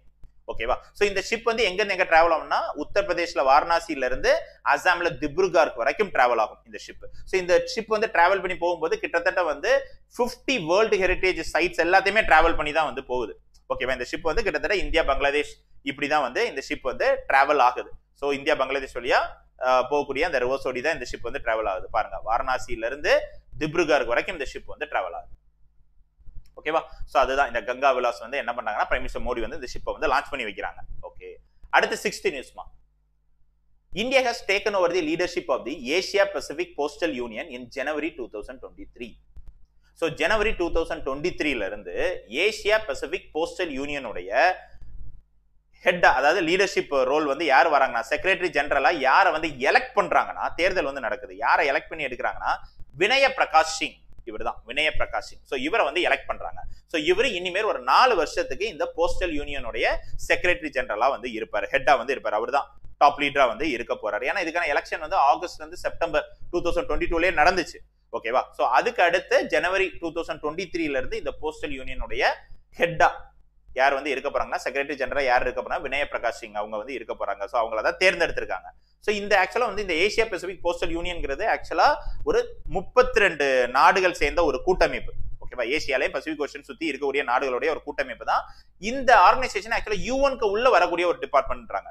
So UN direct organisation கிடையாது, பட் ஆனா யூஎன்குள்ளேயும் வரக்கூடிய ஐநாக்குள்ளேயும் வரக்கூடிய ஒரு டிபார்ட்மெண்ட் தான் அப்படிங்கறது வந்து சொல்றாங்க. இந்த யூனியனை எதுக்கு வந்து ஆக்சுவலா எஸ்டாப்ளிஷ் பண்ணாங்கன்னா, ஏசியா பசிபிக் போஸ்டல் யூனியன் அப்படிங்கறது எதுக்கு எஸ்டாப்ளிஷ் பண்ணாங்கன்னா, இந்த யூனியன்ல ஓகேவா, இந்த யூனியன்ல இருக்கக்கூடிய கண்ட்ரிஸ் அவங்க வந்து போஸ்டல் ரிலேட்டட் சர்வீசஸ்ல எல்லாரும் கோஆர்டினேட் பண்ணி செயல்படணும். So cooperation in the field of postal services, postal department சம்பந்தமா எல்லாருமே இந்த கண்ட்ரிஸ் எல்லாம் ஒற்றுமையா செயல்படுறதுக்காக லான்ச் பண்ணப்பட்ட யூனியன் தான், கொண்டு வந்த யூனியன் தான் Asia Pacific postal union. So இந்த யூனியனுடைய செக்ரட்டரி ஜெனரலா இப்போ வந்து யாரை எலெக்ட் பண்ணிருக்காங்க, ஜனவரி 2023ல வினய பிரகாஷ் சிங் அப்படிங்கிறவரை வந்து எலெக்ட் பண்ணிருக்காங்க. சோ இவர் தான் இன்னொரு 4 வருஷத்துக்கு வந்து இருக்க போறாரு. டெனர் வந்து இவருக்கு 4 வருஷம் வந்து இருக்க போறாரு. ஓகேவா? சோ இது எது கம்ப்ளீட் பண்றோமா, நம்ம நேஷனல் தேசிய செய்திகள் வந்து முடிக்கிறோம். அதுக்கு அடுத்து எது பார்க்க போறோம்னா நம்ம ஸ்டேட்ஸ் அண்ட் நியூஸ், மாநில செய்திகள். 7th news. மாநில செய்திகள்னால எந்த ஸ்டேட் பத்தின நியூஸ் வந்து பார்க்க போறோம்னா உத்தராகண்ட் ஸ்டேட் பத்தின நியூஸ். சரி, Uttarakhand government has decided to abolish the revenue policing system in the state. So Uttarakhand government வந்து என்ன முடிவு பண்ணிருக்காங்கன்னா, எங்க ஸ்டேட்ல இனிமேல் ரெவன்யூ போலீசிங் சிஸ்டம் அப்படிங்கிறது வந்து இருக்காது, அதை நாங்க வந்து அபாலிஷ் பண்றோம் அப்படிங்கறது வந்து சொல்றாங்க. ஆக்சுவலா நீங்க வந்து ஃப்ரீடம்க்கு முன்னாடி வந்து பாத்தீங்கன்னா நிறைய ஏரியால ஆக்சுவலா வந்து ரெவன்யூ ஆபீசர்ஸ் தான் வந்து என்ன பண்ணுவாங்கன்னா லா அண்ட் ஆர்டரையும் பார்த்துப்பாங்க. ஃப்ரீடம்க்கு முன்னாடி நீங்க வந்து பாத்தீங்கன்னா ஒரு கலெக்டர் தான் வந்து என்ன பண்ணும்னா ரெவன்யூ சம்பந்தமா விஷயங்களையும் வந்து டேக் கேர் பண்ணணும், லா அண்ட் ஆர்டரையும் அவர் தான் வந்து பாத்துக்கணும். அதுக்கு அடுத்து ஃப்ரீடம்க்கு அப்புறம் தான் வந்து என்னாச்சுன்னா, அது ஆக்சுவலா வந்து நார்த் இந்தியால எல்லாம் அந்த பட்வாரிஸ்ன்னு சொல்லுவாங்க இந்த ரெவன்யூ ஆபீஷியல்ஸ். அப்படிதான் வந்து இல்ல கலெக்டர்ஸ்க்கு ரோலை வந்து கொஞ்சம் இது பண்ணாங்க, ஃப்ரீ பண்ணாங்க. ஓகே, ரெவன்யூ ஆபீஷியல்னு தனியா வந்து இருக்கணும், அதுக்கு அடுத்து எஸ்பி சூப்பரிண்டென்டென்ட் ஆஃப் போலீஸ் இவங்க தனியா இருக்கணும் அப்படிங்கறதெல்லாம் கொண்டு வந்தாங்க. இப்பவும் நமக்கு ஃப்ரீடம் அடைஞ்சதுக்கு அப்புறமும் உத்தராகண்ட்ல பாத்தீங்கன்னா நிறைய டிஸ்ட்ரிக்ட்ல போலீஸ் கிடையாது. அங்க வந்து அங்க இருக்கக்கூடிய ரெவன்யூ ஆபீஷியல்ஸ் தான் அங்க வந்து லா அண்ட் ஆர்டரையும் பாத்துக்கிறாங்க. சோ இப்போ இந்த ரெவன்யூ ஆபீஷியல்ஸ் தான் லா அண்ட் ஆர்டரையும் வந்து பாத்துக்கிறாங்க இல்லையா. சோ இப்போ வந்து உத்தராகண்ட் கவர்மெண்ட் வந்து என்ன சொல்றாங்கன்னா, இல்ல இனிமேல் வந்து ரெவன்யூ ஆபீஷியல்ஸ் வந்து எங்களுடைய ஸ்டேட்ல வந்து எந்த லா அண்ட் ஆர்டரையும் பார்க்க மாட்டாங்க, இனிமேல் போலீஸ் தான் வந்து என்ன பண்ண போறாங்கன்னா ஹேண்டில் பண்ண போறாங்க அப்படிங்கறத வந்து சொல்றாங்க. So Uttarakhand government decide to abolish revenue policing system. அத நாங்க வந்து ரெவன்யூ போலீசிங் சிஸ்டம் இனிமேல் கிடையாது, அவங்க போலீஸா செயல்பட மாட்டாங்க ரெவன்யூ ஆபீஷியல்ஸ், அவங்க ரெவன்யூ சம்பந்தமான வேலைகள் தான் பார்ப்பாங்க. லா அண்ட் ஆர்டர் எல்லாமே இனிமேல் யார் தான் பார்க்க போறாங்கன்னா இவங்க தான், போலீஸ் தான் வந்து பார்க்க போறாங்க அப்படிங்கறது சொல்றாங்க. எதுக்குனால திடீர்னு வந்து அனௌன்ஸ் பண்ணு, ஏன்னா கிட்டத்தட்ட உத்தராகண்ட்ல 1800 வில்லேஜஸ் வந்து ரெவன்யூ ஆபீஷியல்ஸ் தான் வந்து என்ன பண்றாங்கன்னா அதே அங்க வந்து போலீசிங் வேலையை வந்து பாக்குறாங்க, போலீஸ் வேலையை அவங்க தான் வந்து பாக்குறாங்க. பட் ஆனா ரீசெண்டா வந்து என்ன ஆச்சுன்னா, இப்படி வந்து இந்த ரெவன்யூ போலீஸ் இருக்கக்கூடிய அந்த வில்லேஜஸ்ல நீங்க வந்து பாத்தீங்கன்னா அங்க இருக்கக்கூடிய ஒரு இடத்துல வந்து உத்தராகண்ட்ல ஒரு டிஸ்ட்ரிக்ட்ல வந்து ஒரு ரெசார்ட்டோடைய ரெசப்ஷனிஸ்டா இருக்கக்கூடிய அங்கிதா பந்தாரி. சோ இந்த கேஸ் வந்து வைரல் ஆச்சு. அங்கிதா பந்தாரி இவங்க தான், இவங்க ஆக்சுவலா வந்து உத்தராகண்ட்ல இருக்கக்கூடிய ஒரு டிஸ்ட்ரிக்ட், உத்தராகண்ட் பௌரி டிஸ்ட்ரிக்ட் அப்படிங்கிற ஒரு டிஸ்ட்ரிக்ட்ல இருக்கக்கூடிய ரெசார்ட்ல வந்து ரெசப்ஷனிஸ்டா வந்து இருக்கிறாங்க. இவங்களை வந்து கொன்னுறாங்க. யார் வந்து கொல்றாங்கன்னா அந்த ரெசார்ட்டோடைய ஓனர் வந்து யாருன்னா ப்ரீவியஸா இந்த பிஜேபி லீடரோட பையன் வினோத் ஆரியா. ஓகேவா? சோ வினோத் ஆரியாவோட பையன் புலிக்கட் ஆரியா, இவங்க தான் வந்து ரெசார்ட்டோட ஓனர், அவங்க வந்து கொன்னுறாங்க. சோ அங்க கொல்லும் போது என்னன்னா அங்க ப்ராப்பரா அந்த டிஸ்ட்ரிக்ட்ல வந்து போலீசிங் கிடையாது, ரெவன்யூ ஆபீஷியல்ஸ் தான் அங்க வந்து போலீசிங் வந்து பாத்துக்கிறாங்க. சோ எதனால வந்து அந்த பொண்ணை வந்து கொன்னுறாங்கன்னா, இவங்க வந்து விஐபி கெஸ்ட்டுக்கு வந்து கொஞ்சம் ஸ்பெஷல் சர்வீசஸ் வந்து இவங்களை வந்து கொடுக்க சொல்றாங்க, தப்பான வேலைகள் வந்து பண்ண சொல்றாங்க. சோ அதனாலதான் இந்த பொண்ணை வந்து என்ன பண்ணாங்கன்னா தண்ணியில முக்கி வந்து கொன்னுறாங்க. சோ இந்த கேஸ் வந்து வைரல் ஆனதுக்கு அப்புறம் சரி எதனால இதெல்லாம் தடுக்கிறதுக்கு அந்த ஸ்டேட்ல வந்து போலீஸ் இல்ல அப்படிங்கிறது பார்க்கும்போது அந்த கிராமத்துல போலீஸே கிடையாது. அப்படிதான் தெரிய வருது. ஏன்னா அங்க இருக்கக்கூடிய அந்த டிஸ்ட்ரிக்ட்ல இருக்கக்கூடிய ரெவன்யூ ஆபீஷியல்ஸ் தான் லா அண்ட் ஆர்டரையும் பாத்துக்கிறாங்க. சோ ஃபைனலா இந்த கேஸ் வந்து வைரல் ஆன உடனே உத்தரகாண்ட் சிஎம் வந்து என்ன சொல்றாருன்னா, சரி ஓகே ரைட், இனிமேல் நாங்க ரெவன்யூ போலீசிங் சிஸ்டம் எங்க ஸ்டேட்ல கிடையாது, எல்லா டிஸ்ட்ரிக்ட்லயும் இருக்கக்கூடிய லா அண்ட் ஆர்டர் எல்லாமே போலீஸ் தான் இனிமேல் பாத்துப்பாங்க, ரெவன்யூ அபிஷியல்ஸ் பாத்துக்க மாட்டாங்க அப்படிங்கறத வந்து சொல்றாங்க. ஓகேவா? சோ இததான் உத்தரகாண்டுடைய சிஎம் புஷ்கர் சிங் தாமி சார் இவர் வந்து சொல்றாரு. புஷ்கர் சிங் தாமி சார். ஓகேவா? சரி, அதுக்கு அடுத்து 8 நியூஸ்மா. சோ இதுவும் ஸ்டேட்ஸ் இந்த நியூஸ் தான். எந்த ஸ்டேட் பத்தி நியூஸ்னா கோவா. சரி, Greenfield international airport at கோவாஸ் மோப்பா is named as Manohar international airport. So கோவால இருக்கக்கூடிய மோப்பான் டிஸ்ட்ரிக்ட்ல இருக்கக்கூடிய ஒரு கிரீன்ஃபீல்ட் ஏர்போர்ட். ஓகேவா? சுற்றுச்சூழலை பாதிக்காத ஒரு ஏர்போர்ட் வந்து என்ன பண்ணாங்கன்னா பில்ட் பண்ணாங்க. ஸோ அந்த ஏர்போர்ட்டோட நேம் வந்து எப்படி வைக்கிறாங்கன்னா மனோகர் இன்டர்நேஷனல் ஏர்போர்ட் அப்படின்னு சொல்லிட்டு அதுக்கு வந்து நேம் வைக்கிறாங்க. ஓகேவா? சோ இது மனோகர் வந்து யாருன்னா ப்ரீவியஸா கோவாவுடைய சிஎம், அதே டைம் இப்ப இறந்துட்டாரு, 2019ல இறந்துட்டாரு. ப்ரீவியஸா கோவாவுடைய சிஎம்மாவும் இருந்திருக்காரு, அதே டைமிங்ல நம்மளுடைய சென்ட்ரல் கவர்மெண்ட்ல டிஃபென்ஸ் மினிஸ்டராவும் இருந்தவர் தான். ஓகேவா? சோ அதனாலதான் அவருடைய பேரை வந்து இந்த புதுசா கட்டின இந்த கோவால கட்டின இந்த ஏர்போர்ட்டோட நேம் வந்து வைக்கிறாங்க. International airport at கோவாஸ் Mappa is named as Manohar international airport. ஏன்னா மனோகர் பாரிக்கர் சார் இவர் தான் வந்து ப்ரீவியஸா கோவாவுடைய சிஎம்மாவும் இருந்திருக்காரு, அதே டைமிங்ல இந்தியன் கவர்மெண்ட்லயும் வந்து டிஃபென்ஸ் மினிஸ்டராவும் இருந்திருக்காரு. சரியா? ஸோ இந்த ஏர்போர்ட் வாஸ் இனாகிரேட்டட் ஆக்சுவலா வந்து டிசம்பர் 2022 வந்து இந்த ஏர்போர்ட் வந்து இனாகிரேஷன் பண்ணியாச்சு. நம்மளோட பிரைம் மினிஸ்டர் மோடி தான் வந்து இனாகிரேஷன் பண்ணி வைக்கிறாங்க. இப்போ அந்த ஏர்போர்ட்டோட நேமை வந்து என்ன பண்றாங்க, ஃபிக்ஸ் பண்றாங்க. அது வரைக்கும் நேம் வந்து ஃபிக்ஸ் பண்ணாம இருந்துச்சு, இப்போ வந்து நேம் பண்றாங்க இந்த ஏர்போர்ட்டுக்கு. Okay right, Manohar international airport அப்படின்னு சொல்லிட்டு அதுக்கு வந்து பேரும் வைக்கிறாங்க. அதுக்கு அடுத்து 9th நியூஸ்மா. இது எந்த ஸ்டேட் பத்திர நியூஸ்னா ஹிமாச்சல் பிரதேஷ். ஹிமாச்சல் பிரதேஷ் பத்திர ஸ்டேட் பத்திர news. Himachal Pradesh CM announced to set up rupees 101 crore CMs சுக்ஷாரியா சகாயதா Ghosh for the destitute. So Himachal Pradesh CM வந்து என்ன பண்றாருன்னா இவர் தான். ஸோ இவர் வந்து என்ன பண்றாருன்னா ஆக்சுவலா வந்து சிஎம் சுக்ஷாரியா சகாயதா கோஷ் அப்படிங்கிற ஒரு ஸ்கீம் வந்து லான்ச் பண்றாரு. ஓகேவா? ஸோ இந்த திட்டத்துல கிட்டத்தட்ட 101 கோடி ரூபாய் இந்த திட்டத்துல வந்து ஒதுக்குறாரு. இந்த திட்டத்துக்கு வந்து யாரும் வந்து ஆக்சுவலா கான்ட்ரிபியூட் பண்றாங்கன்னா அவங்க ஸ்டேட்ல இருக்கக்கூடிய எம்எல்ஏஸும் வந்து என்ன பண்றாங்கன்னா அவங்களுடைய ஃபர்ஸ்ட் மந்த் சேலரி வந்து கான்ட்ரிபியூட் பண்றாங்க. அதே டைமிங்ல அவங்க வந்து என்ன பண்றாங்கன்னா வேற ஆக்சுவலா காங்கிரஸ் எம்எல்ஏஸ் தான். ஏன்னா ஹிமாச்சல் பிரதேஷ்ல காங்கிரஸ் தான் வந்து ரூல் பண்றாங்க. ஸோ காங்கிரஸ் எம்எல்ஏஸ் வந்து அவங்களுடைய ஃபர்ஸ்ட் மந்த் சேலரி வந்து கான்ட்ரிபியூட் பண்றாங்க. அதே டைம்ல வேற பார்ட்டியோட எம்எல்ஏஸ்டையும் பிஜேபி பார்ட்டியோட எம்எல்ஏஸ்டையும் கேட்டிருக்காங்க நீங்களும் கான்ட்ரிபியூட் பண்ணுங்க. எதுக்காக இந்த கான்ட்ரிபியூஷன்? இந்த 101 crore rupees வந்து எதுக்கு? அவங்க ஸ்டேட்ல இருக்கக்கூடிய ஆதரவற்ற குழந்தைகளுக்கும் பெண்களுக்கும் அவங்களுடைய மேற்படிப்புக்காக வந்து என்ன பண்ணிருக்காங்கன்னா இந்த ஃபண்ட் வந்து செட்டப் பண்ணிருக்காங்க. இந்த ஸ்கீம் வந்து லான்ச் பண்ணிருக்காரு. ஓகேவா? சோ சிஎம் சுக்ஷாரியா சகாயதா கோஷ் அந்த ஸ்கீம் கீழ 101 கோடி ரூபாய்க்கான ஒரு ஃபண்ட் வந்து யார் லான்ச் பண்ணிருக்காங்கன்னா நம்மளுடைய ஹிமாச்சல் பிரதேஷ் சிஎம் வந்து லான்ச் பண்றாரு. சுக்விந்தர் சிங் சுக்கு இவர் தான். சுக்விந்தர் சிங் சிக்கு இவர் வந்து லான்ச் பண்றாரு ஆதரவற்ற குழந்தைகளுடைய மேற்படிப்புக்காக. சோ அது மட்டும் இல்ல, அவங்களுக்கு வந்து 4000 ரூபாய் பாக்கெட் மணிக்கும் வந்து என்ன பண்றாங்கன்னா பாக்கெட் மணி இந்த ஃபண்ட்ல இருந்து கொடுக்குறாங்க. ஓகேவா? சோ ஆதரவற்ற குழந்தைகள், அது போக வந்து விமன்ஸ் இதர் வந்து கல்யாணம் ஆகி டிவோர்ஸ் ஆயிருப்பாங்க, இல்ல வேற யாருமே இருந்திருக்க மாட்டாங்க. சில்ட்ரனும் அதே மாதிரி தான். அப்பா அம்மா இருந்திருக்கலாம், அவங்கள வந்து என்ன பண்ணிருப்பாங்கன்னா வெளியே அனுப்பியிருப்பாங்க, அவங்க வந்து பாத்துருக்க மாட்டாங்க, ஆதரவு இல்லாம இருந்திருப்பாங்க அந்த குழந்தைகள். ஓகேவா? அப்பா அம்மா யாருமே இல்லாத குழந்தைகளுக்கும் என்ன பண்றாங்கன்னா இந்த ஸ்கீம்ல வந்து கவர்மெண்ட் வந்து 101 கோடி ரூபாய் வந்து அவங்களுக்கு அவங்களுடைய மேற்படிப்புக்காக வந்து ஒதுக்கி இருக்காங்க. சோ இந்த ஃபண்ட்ல இருந்து ஆக்சுவலா 4000 ரூபாய் அவங்களுடைய பாக்கெட் எக்ஸ்பென்ஸுக்கும் வந்து கொடுக்குறாங்க. மந்த்லி மாசம் வந்து பாக்கெட் மணி வந்து ஒரு 4000 ரூபாய் வந்து இவங்களுக்கு வந்து கொடுக்க தான் செய்யறாங்க. சோ இப்படி ஒரு ஸ்கீம் வந்து என்ன பண்ணிருக்காங்கன்னா ஹிமாச்சல் பிரதேஷ் சிஎம் வந்து லான்ச் பண்ணிருக்காரு. அதுக்காக 101 கோடி ரூபாய்க்கான ஒரு ஃபண்டும் வந்து செட்டப் பண்ணிருக்காரு. ஓகேவா? சரி, அடுத்து 10th நியூஸ்மா. Octave 2023 festival to showcase the indigenous art and culture of Northeast India. ஆக்சுவலா Octave 2023 festival வந்து எங்க செலிப்ரேட் பண்ணப்படுதுன்னா தமிழ்நாட்டுல தஞ்சாவூர்ல வந்து செலிப்ரேட் பண்றாங்க. இது ஆக்சுவலா வந்து இனாகிரேஷன் பண்ணி வைக்கிறது வந்து யாருன்னா தமிழ்நாட்டுடைய கவர்னர் RN ரவி சார். இவர் தான் வந்து இனாகிரேஷன் பண்ணி வந்து வைக்கிறார். ஓகேவா? எங்க நடைபெறுதுன்னா இந்த ஃபெஸ்டிவல் வந்து தஞ்சாவூர்ல வந்து நடைபெறுது. இந்த ஃபெஸ்டிவல் எதுக்காகனா நார்த் ஈஸ்ட் இந்தியால இருக்கக்கூடிய கலாச்சாரம், அங்க இருக்கக்கூடிய டான்ஸ் பிராக்டிசஸ் எல்லாமே இந்த ஃபெஸ்டிவல்ல வந்து என்ன பண்ணுவாங்கன்னா ஹெல்ட் பண்ணுவாங்க. சோ எதுக்கு இந்த ஃபெஸ்டிவல் இருந்து எதுக்குன்னா நார்த் ஈஸ்ட் இந்தியா எந்த அளவுக்கு நம்மளுடைய கண்ட்ரிக்கு வந்து ரொம்ப இம்பார்ட்டன்டா வந்து இருக்குது. ஸோ அவங்களுடைய கலாச்சாரம் வந்து எப்படி இருக்கு, அங்க வந்து எப்படி எல்லாம் டான்ஸ் பிராக்டிசஸ் வந்து இருக்குது, அங்க எப்படி எல்லாம் ட்ரெஸ்ஸிங் ஸ்டைல் வந்து இருக்குது. ஸோ அது எல்லாத்தையுமே நம்மளுடைய இந்தியாவுக்கு காமிக்கிறது விதமா ஒரு ஃபெஸ்டிவல் வந்து என்ன பண்ணிருக்காருன்னா நம்மளுடைய கவர்னர், தமிழ்நாட்டுடைய கவர்னர் RN ரவி சார் வந்து இனாகிரேஷன் பண்ணி வைக்கிறாரு. ஸோ எந்த அளவுக்கு நார்த் ஈஸ்ட் இந்தியா நம்ம இந்தியாவுடைய முன்னேற்றத்துக்கும் அவங்க வந்து கான்ட்ரிபியூட் பண்றாங்க, அதே டைமிங்ல நார்த் ஈஸ்ட் இந்தியாவும் எப்படி டெவலப் ஆயிட்டு வராங்க அப்படிங்கிறத தெரிவிக்கிற மாதிரி ஒரு ஃபெஸ்டிவல் தான் வந்து தஞ்சாவூர்ல வந்து நம்மளுடைய கவர்னர் வந்து லான்ச் பண்ணியிருக்காரு. Showcase the indigenous art and culture. North east இந்தியால இருக்கக்கூடிய கலை மற்றும் அவங்களுடைய கலாச்சாரத்தை பத்தி தெரியறதுக்காக இங்க வந்து என்ன பண்ணாங்கன்னா Octave 2023 அப்படின்னு சொல்லிட்டு தமிழ்நாட்டுல தஞ்சாவூர்ல வந்து இந்த ஃபெஸ்டிவல் வந்து கண்டக்ட் பண்றாங்க. ஓகேவா? அதுக்கு அடுத்து 11th நியூஸ்மா. West Bengal chief minister Mamata Banerjee launched a new campaign Didi R சுரக்கா Kavach. ஆக்சுவலா வந்து west Bengal CM Mamata Banerjee ma'am வந்து ஆக்சுவலா ஏப்ரல்ல வந்து என்ன போகுதுன்னா அங்க வந்து பஞ்சாயத்து எலெக்ஷன்ஸ் வந்து வெஸ்ட் பெங்கால் வந்து நடக்க போகுது. ஸோ இந்த ஏப்ரல் நடக்கக்கூடிய பஞ்சாயத்து எலெக்ஷன் சம்பந்தமா நம்மளுடைய வெஸ்ட் பெங்கால் சிஎம் அவங்களை வந்து மம்தா பானர்ஜி மேம் தீதின்னு தான் சொல்லுவாங்க. ஸோ அவங்க வந்து புதுசா வந்து ஒரு கேம்பெயின் வந்து லான்ச் பண்றாங்க. அந்த கேம்பெயினுடைய நேம் தான் தீதி ஆர் சுரக்கா கவச். அப்படின்னா ஆக்சுவலா இங்கிலீஷ்ல மீனிங் வந்து என்னன்னா to ensure safety for all, எல்லாத்துக்குமான பாதுகாப்பு அப்படின்னு சொல்லிட்டு என்ன பண்றாங்க, ஒரு கேம்பெயின் வந்து லான்ச் பண்றாங்க.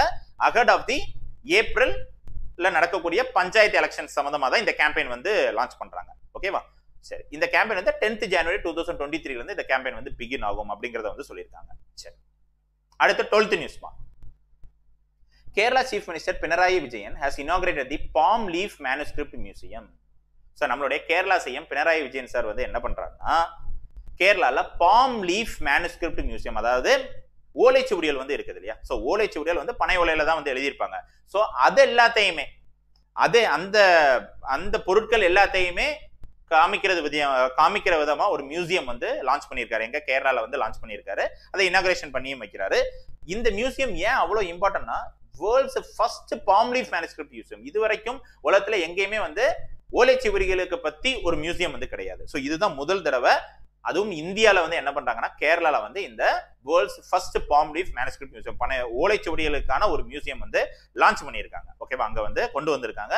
இந்த மியூசியம்ல with modern audio visual technology எல்லாமே வந்து இந்த மியூசியம்ல வந்து இத மாடர்ன் ஆடியோ விஷுவல் டெக்னாலஜி மூலமா அந்த ஓலைச்சுவடிகள் எல்லாத்தையுமே வந்து மியூசியம்ல வந்து காமிக்கிறாங்க. கிட்டத்தட்ட வந்து 3 கோடி ரூபாய் வந்து இதுக்கு செலவு பண்ணியிருக்காங்க. இதை செட்டப் பண்றதுக்கு, இந்த மியூசியம் செட்டப் பண்றதுக்கு செலவு பண்ணியிருக்காங்க. ஓகேவா? ஸோ இங்க வந்து ஓலைச்சுவடிகள் எல்லாமே நிறைய, ஏன்னா கேரளா தான் நம்ம வந்து என்ன பண்ணுவோம்னா காட்ஸ் ஓன் லேண்ட்னு சொல்லிட்டு சொல்லுவோம். ஓகேவா? ஸோ அப்போ அங்க வந்து என்ன பண்ணிருக்காங்க, நிறைய வந்து அந்த டைம் வந்து நிறைய ராஜாக்கள் ஆட்சி பண்ணும் போதும் சரி, அதுக்கு முன்னாடி இருந்த காலகட்டங்களும் ஓலைச்சுவடிகள்ல நிறைய விஷயங்கள் வந்து எழுதப்பட்டிருக்கு. ஸோ இது எதுவுமே அழிஞ்சு போகாம இருக்கிறதுக்காகவும் சரி, அதே டைம்ல ஓலைச்சுவடிகள் பத்தி மக்களுக்கு தெரியறதுக்காகவும் இந்த மியூசியம் வந்து கேரளா கவர்மெண்ட் வந்து கொண்டு வந்திருக்காங்க. சரியா?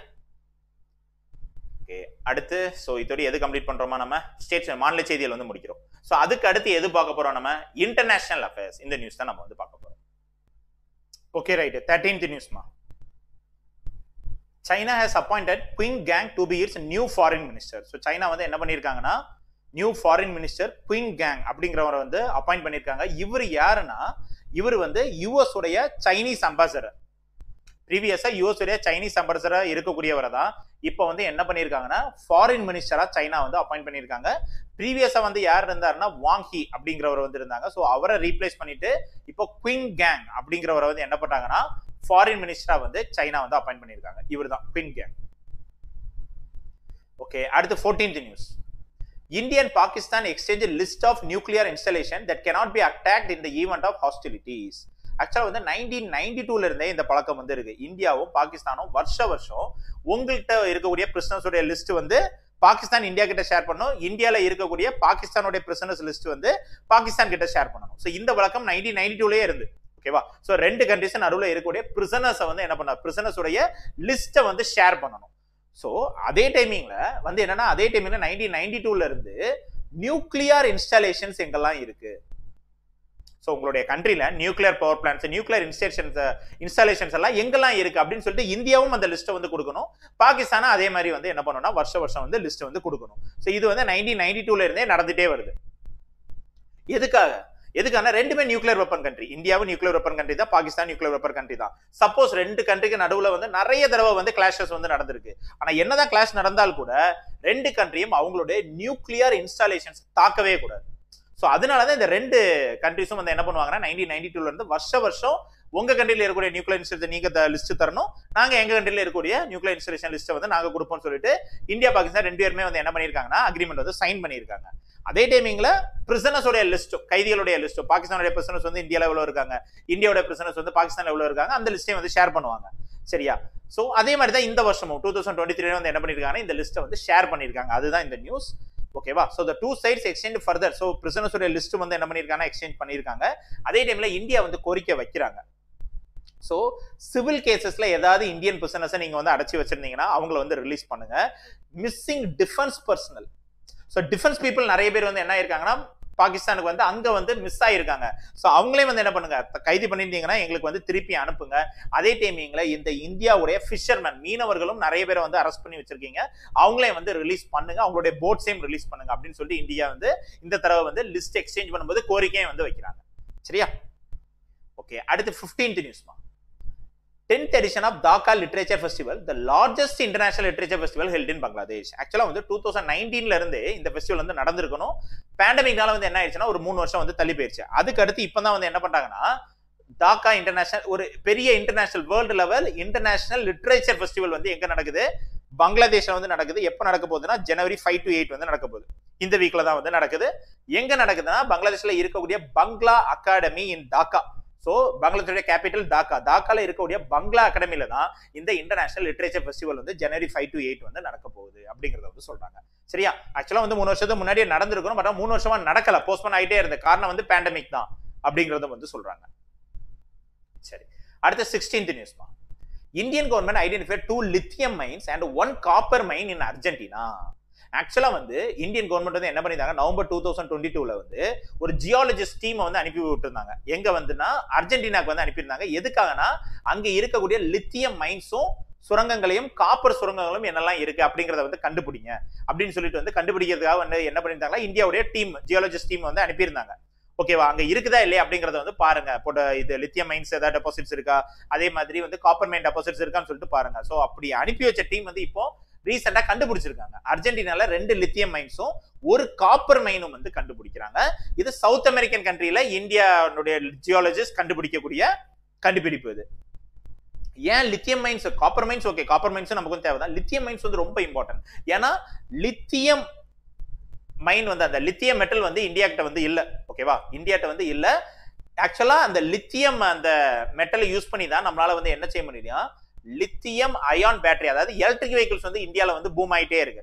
இந்தியன் கவர்மெண்ட் வந்து பொல்யூஷனை கண்ட்ரோல் பண்றதுக்காக, குளோபல் வார்மிங்கை கண்ட்ரோல் பண்றதுக்காக எல்லா கண்ட்ரீஸுமே எலக்ட்ரிக் வெஹிக்கிள்ஸ் வந்து என்ன ஆறாங்கன்னா மூவ் ஆறாங்க. பட் ஆனா எலக்ட்ரிக் வெஹிக்கிள்ஸ் வந்து பேட்டரியில தான் ரன் ஆகும். பேட்டரிக்கு என்ன தேவை? லித்தியம் வந்து தேவை. சோ அதனாலதான் வந்து இந்த கண்டுபிடிப்பு வந்து ரொம்ப இம்பார்ட்டன்டா கருதப்படுது. அர்ஜென்டினால நமக்கு லித்தியம் 2 லித்தியம் மைன்ஸும் 1 காப்பர் மைன், 1 காப்பர் சுரங்கமும் வந்து கண்டுபிடிக்கப்பட்டிருக்கு. ஓகேவா? சரி,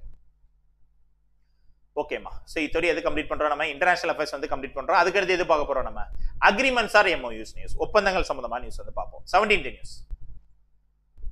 International Hockey Federation has signed a partnership with JSW Group for the upcoming International Hockey Federation Odisha Hockey Men's World Cup 2023. ஆமாப்பா. So international hockey men's world cup வந்து எப்ப நடக்க போகுதுன்னா இந்த வருஷம், அதுவும் இந்த மாசம் ஜனவரி வந்து ஒடிஷால வந்து நடத்த போறாங்க. So Odisha hockey men's world cup 2023 வந்து ஒடிஷால புவனேஸ்வர்ல வந்து நடக்க போகுது. இந்த மாசத்துடைய எண்டிங்ல வந்து நடக்க போகுது. சோ இதுக்காக இன்டர்நேஷனல் ஹாக்கி ஃபெடரேஷன் வந்து யாரு கூட வந்து பார்ட்னர்ஷிப் வந்து வச்சிருக்காங்களா, JSW குரூப் கூட பார்ட்னர்ஷிப் வந்து வச்சிருக்காங்க. ஓகேவா? சோ இந்த JSW குரூப் வந்து மேக்ஸிமம் இந்த குரூப் வந்து இந்த ஒலிம்பிக்ஸ் வந்து என்ன பண்ணுவாங்கன்னா சப்போர்ட் பண்ணுவாங்க. ஏன்னா இந்த குரூப் தான் ப்ரீவியஸா வந்து ஒலிம்பிக்ஸ் வந்து சப்போர்ட் பண்ணி ஒலிம்பிக் ட்ரைனிங் இன்ஸ்டிடியூட்ஸ் எல்லாம் நிறைய வந்து கொண்டு வந்திருக்காங்க. இப்போ அவங்களுக்கு கூட வந்து இன்டர்நேஷனல் ஹாக்கி ஃபெடரேஷன் வந்து என்ன பண்ணிருக்காங்கன்னா அக்ரிமெண்ட் வந்து சைன் பண்ணிருக்காங்க. எதுக்குன்னா மென்ஸ் ஹாக்கி வேர்ல்ட் கப் வந்து இன்னும் நிறைய பேர் வந்து பார்க்கணும், நிறைய பேர்ட்ட போய் சேரணும் அப்படிங்கிறதுக்காக ஒரு அக்ரிமெண்ட் வந்து JSW குரூப் கூட சைன் பண்ணப்பட்டிருக்கு. சோ எப்போ வந்து ஆக்சுவலா வந்து இந்த மென்ஸ் ஹாக்கி வேர்ல்ட் கப் வந்து எப்ப நடக்க போகுதுன்னா ஒடிஷால 13th ஜனவரில இருந்து 29th ஜனவரி வரைக்கும் நடக்க போகுது. சரியா? ஓகேமா. சோ இதோட அக்ரிமெண்ட்ஸ் ஆர் MOUs நியூஸ் வந்து கம்ப்ளீட் பண்றோம். அதுக்கு அடுத்து எது பார்க்க போறோம், நம்ம books and authors. 18th news. Former IAS officer authored a new book titled Breaking Barriers, the story of a Dalit chief secretary. So முன்னாள் IAS officer யாருன்னா காக்கி மாதவ் ராவ், இவர்தான். சோ காக்கி மாதவ் ராவ் இவர் வந்து என்ன பண்றாருன்னா ஒரு புக் வந்து எழுதியிருக்காரு. அந்த புக்கோட நேம் என்ன, braking barrier, the story of a Dalit chief secretary. அவரை பத்தி தான் எழுதியிருக்காரு. அவர் ப்ரீவியஸா வந்து அவரு கடைசியா ஆந்திர பிரதேஷ் சீஃப் செக்ரட்டரியா வந்து என்ன ஆயிருக்காரு, ரிட்டையர்ட் ஆயிருக்காரு. சோ அவருடைய எக்ஸ்பீரியன்ஸை பத்தி, அவர் தலித் கம்யூனிட்டியை சேர்ந்தவர் தான், அவருடைய எக்ஸ்பீரியன்ஸை பத்தி வந்து என்ன பண்ணிருக்காருன்னா அவர் வந்து ஒரு புக் வந்து எழுதியிருக்காரு. அதுதான் braking barriers, the story of a Dalit chief secretary அப்படின்னு சொல்லிட்டு அவரை பத்தி வந்து எழுதியிருக்காரு.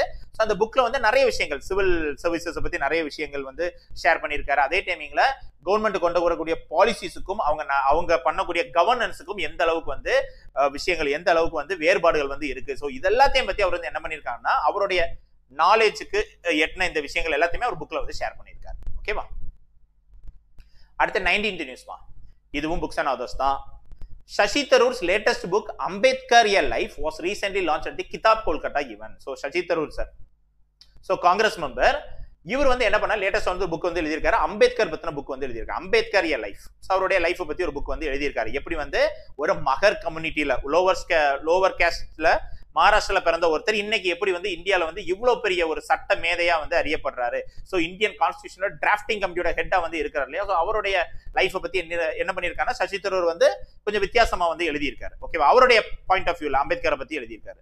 சோ 1981ல பாம்பேல பிறந்த ஒருத்தர் எப்படி அவர் இறக்கும் போது 6th December 1956ல டெல்லியில ஒரு முக்கியமான பொசிஷன்ல வந்து இருந்திருக்காரு. சோ அப்படி ஃபர்ஸ்ட் லா மினிஸ்டர் ஆஃப் இந்தியாவும் அவர் தானே. சோ அவருடைய வாழ்க்கையை பத்தி என்ன பண்றாருன்னா சசி தரூர் சார் வந்து ஒரு புக் வந்து எழுதியிருக்காரு. அதுதான் அம்பேத்கர் ஏ லைஃப். இதை வந்து எங்க லான்ச் பண்றாங்கன்னா கொல்கட்டால கிதாப் கொல்கட்டா ஈவெண்ட் அப்படின்னு சொல்லிட்டு அந்த ஈவெண்ட்ல வந்து லான்ச் பண்றாங்க.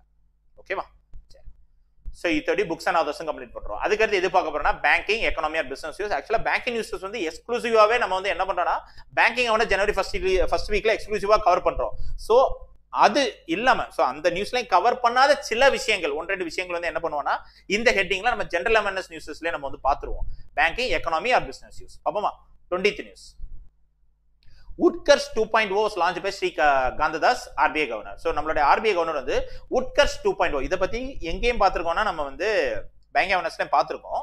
Woodcuts 2.0ங்கிறது ஆக்சுவலா வந்து RBI வந்து என்ன பண்ணாங்கன்னா எப்படி வந்து இன்னி நம்ம இந்தியாவில் இருக்கக்கூடிய பேங்கிங் சிஸ்டம் அடுத்த ஒரு 3 வருஷத்துக்கு 2023ல இருந்து 2025 வரைக்கும் எப்படி வந்து மீடியம் டேர்ம் ஸ்ட்ராட்டஜி வந்து ஃப்ரேம் பண்ணி எப்படி இந்தியன் பேங்கிங் சிஸ்டம்ஸ் வந்து எந்த அளவுக்கு டெவலப் ஆகணும் அதுக்கு வந்து என்ன பண்ணிருக்காங்கன்னா ஒரு பிளான், ஒரு ஸ்ட்ராட்டஜி வந்து ஃப்ரேம் பண்ணிருக்காங்க. சோ அதுதான் வந்து Woodcuts 2.0 அப்படிங்கிற ஒரு ஸ்ட்ராட்டஜி.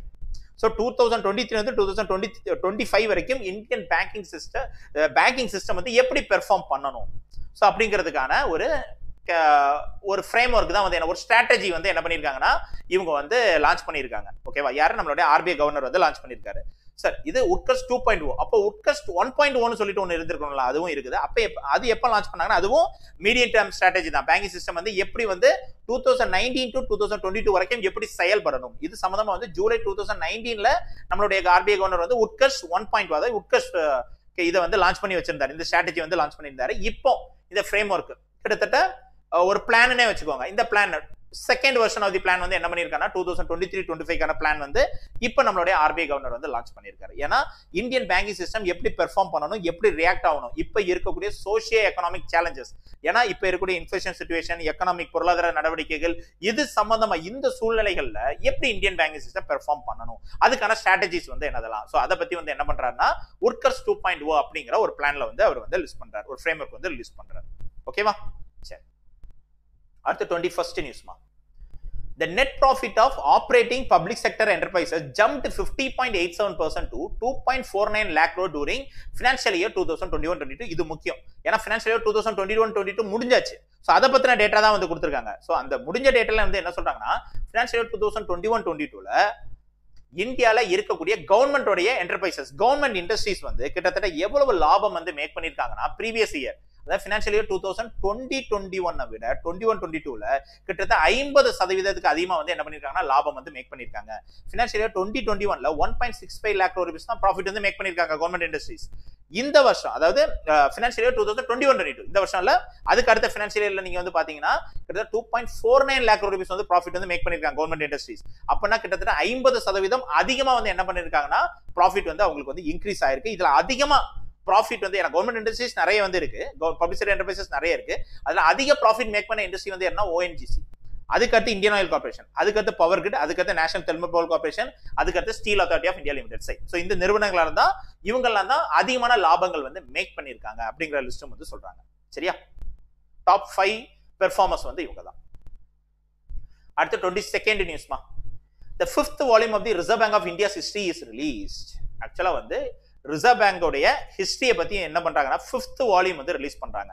சோ எந்த வருடத்துக்கான வால்யூம்னா 1997 to 2008 வரைக்கும் RBI பத்தின விஷயங்கள் எல்லாமே இந்த வால்யூம்ல இந்த புக்ல வந்து இருக்கும். ஆக்சுவலா வந்து RBIயோட ஹிஸ்டரியை பத்தி எழுதுறதுக்காக 2015ல வந்து ரிசர்வ் பேங்க் வந்து ஒரு கமிட்டி வந்து ஃபார்ம் பண்றாங்க. டாக்டர் நரேந்திர ஜாதவ் அப்படின்னு சொல்லிட்டு ஃபார்மர் MP, அவருடைய தலைமையில வந்து ஒரு கமிட்டி வந்து ஃபார்ம் பண்ணாங்க. எதுக்காகனா ரிசர்வ் பேங்க் வந்து ஒவ்வொரு 10 வருஷத்துக்கு எப்படி வந்து செயல் பண்ணிட்டு வராங்க அப்படின்னு சொல்லிட்டு அதோட ஹிஸ்டரியை பத்தி எழுதுறதுக்காக புக் வந்து லான்ச் பண்றாங்க. இப்படி வந்து புக் வந்து எழுதணும், அது சம்பந்தமா ஒரு கமிட்டி வந்து ஃபார்ம் பண்றாங்க. ஸோ கமிட்டி வந்து 2015 தான் ஃபார்ம் பண்ணப்பட்டது. இப்போ அந்த கமிட்டி வந்து அவங்களுடைய 5வது வால்யூம் வந்து ரிலீஸ் பண்றாங்க.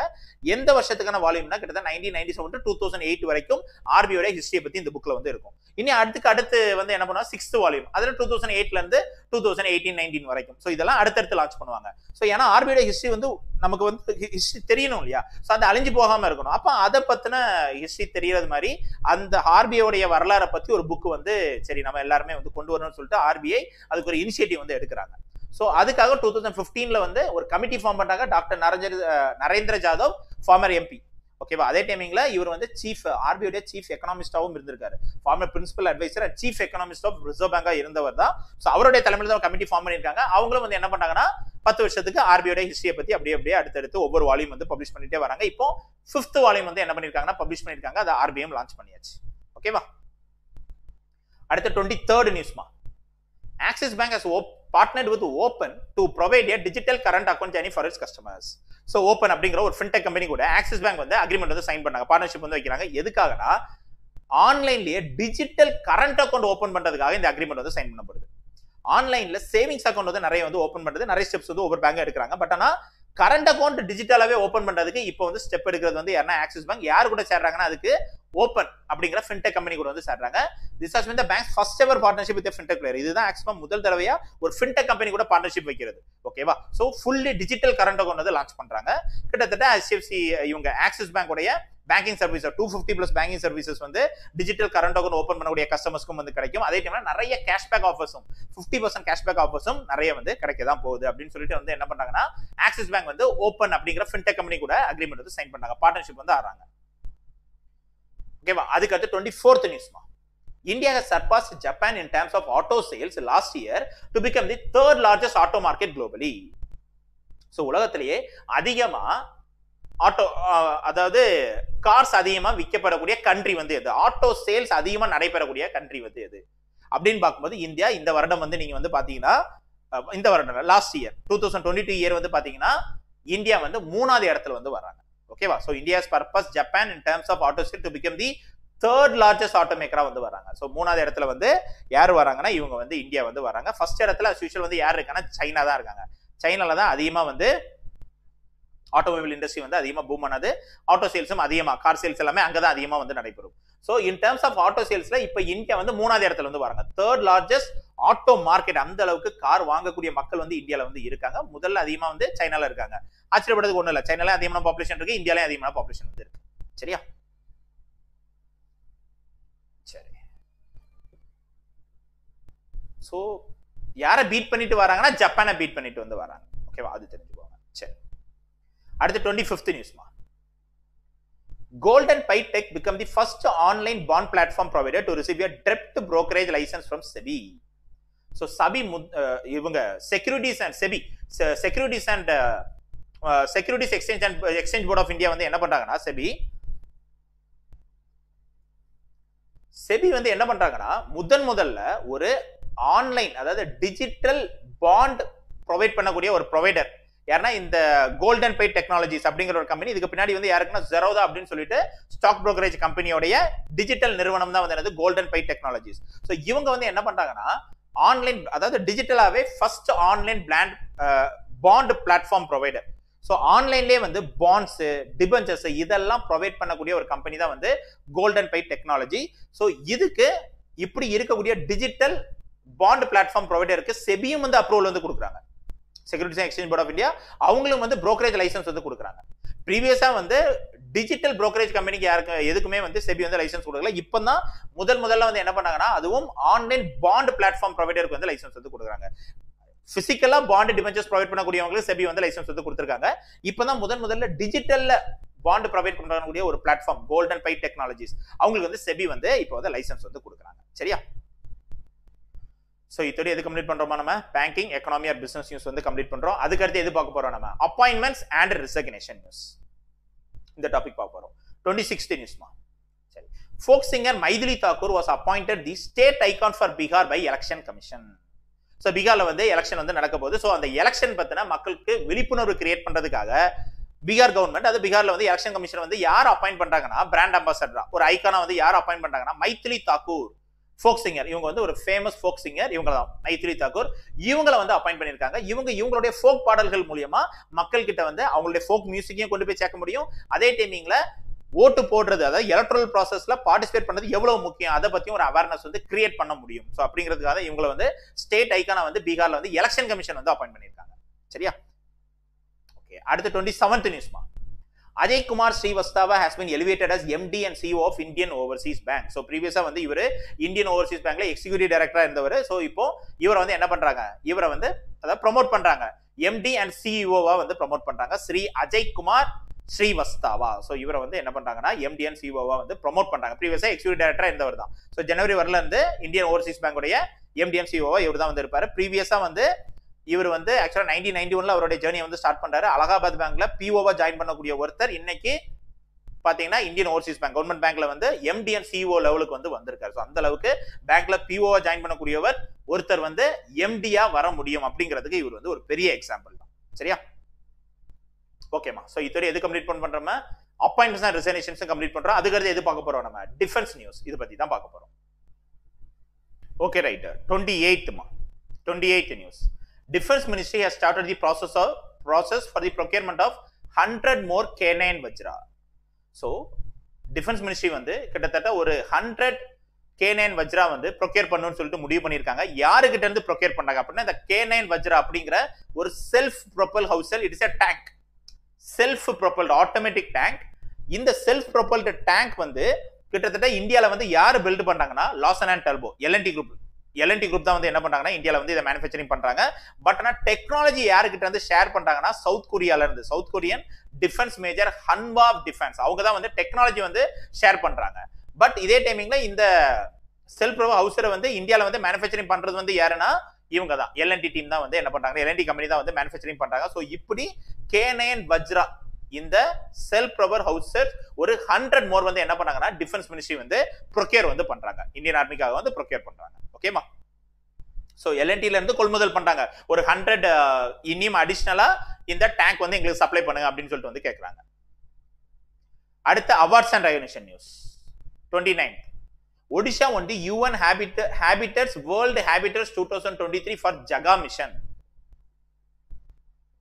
ஆக்சுவலா வந்து ஒடிஷால வந்து ஜகா மிஷன் அப்படிங்கிற மிஷன் வந்து லான்ச் பண்ணியிருந்தாங்க under the 5T initiative.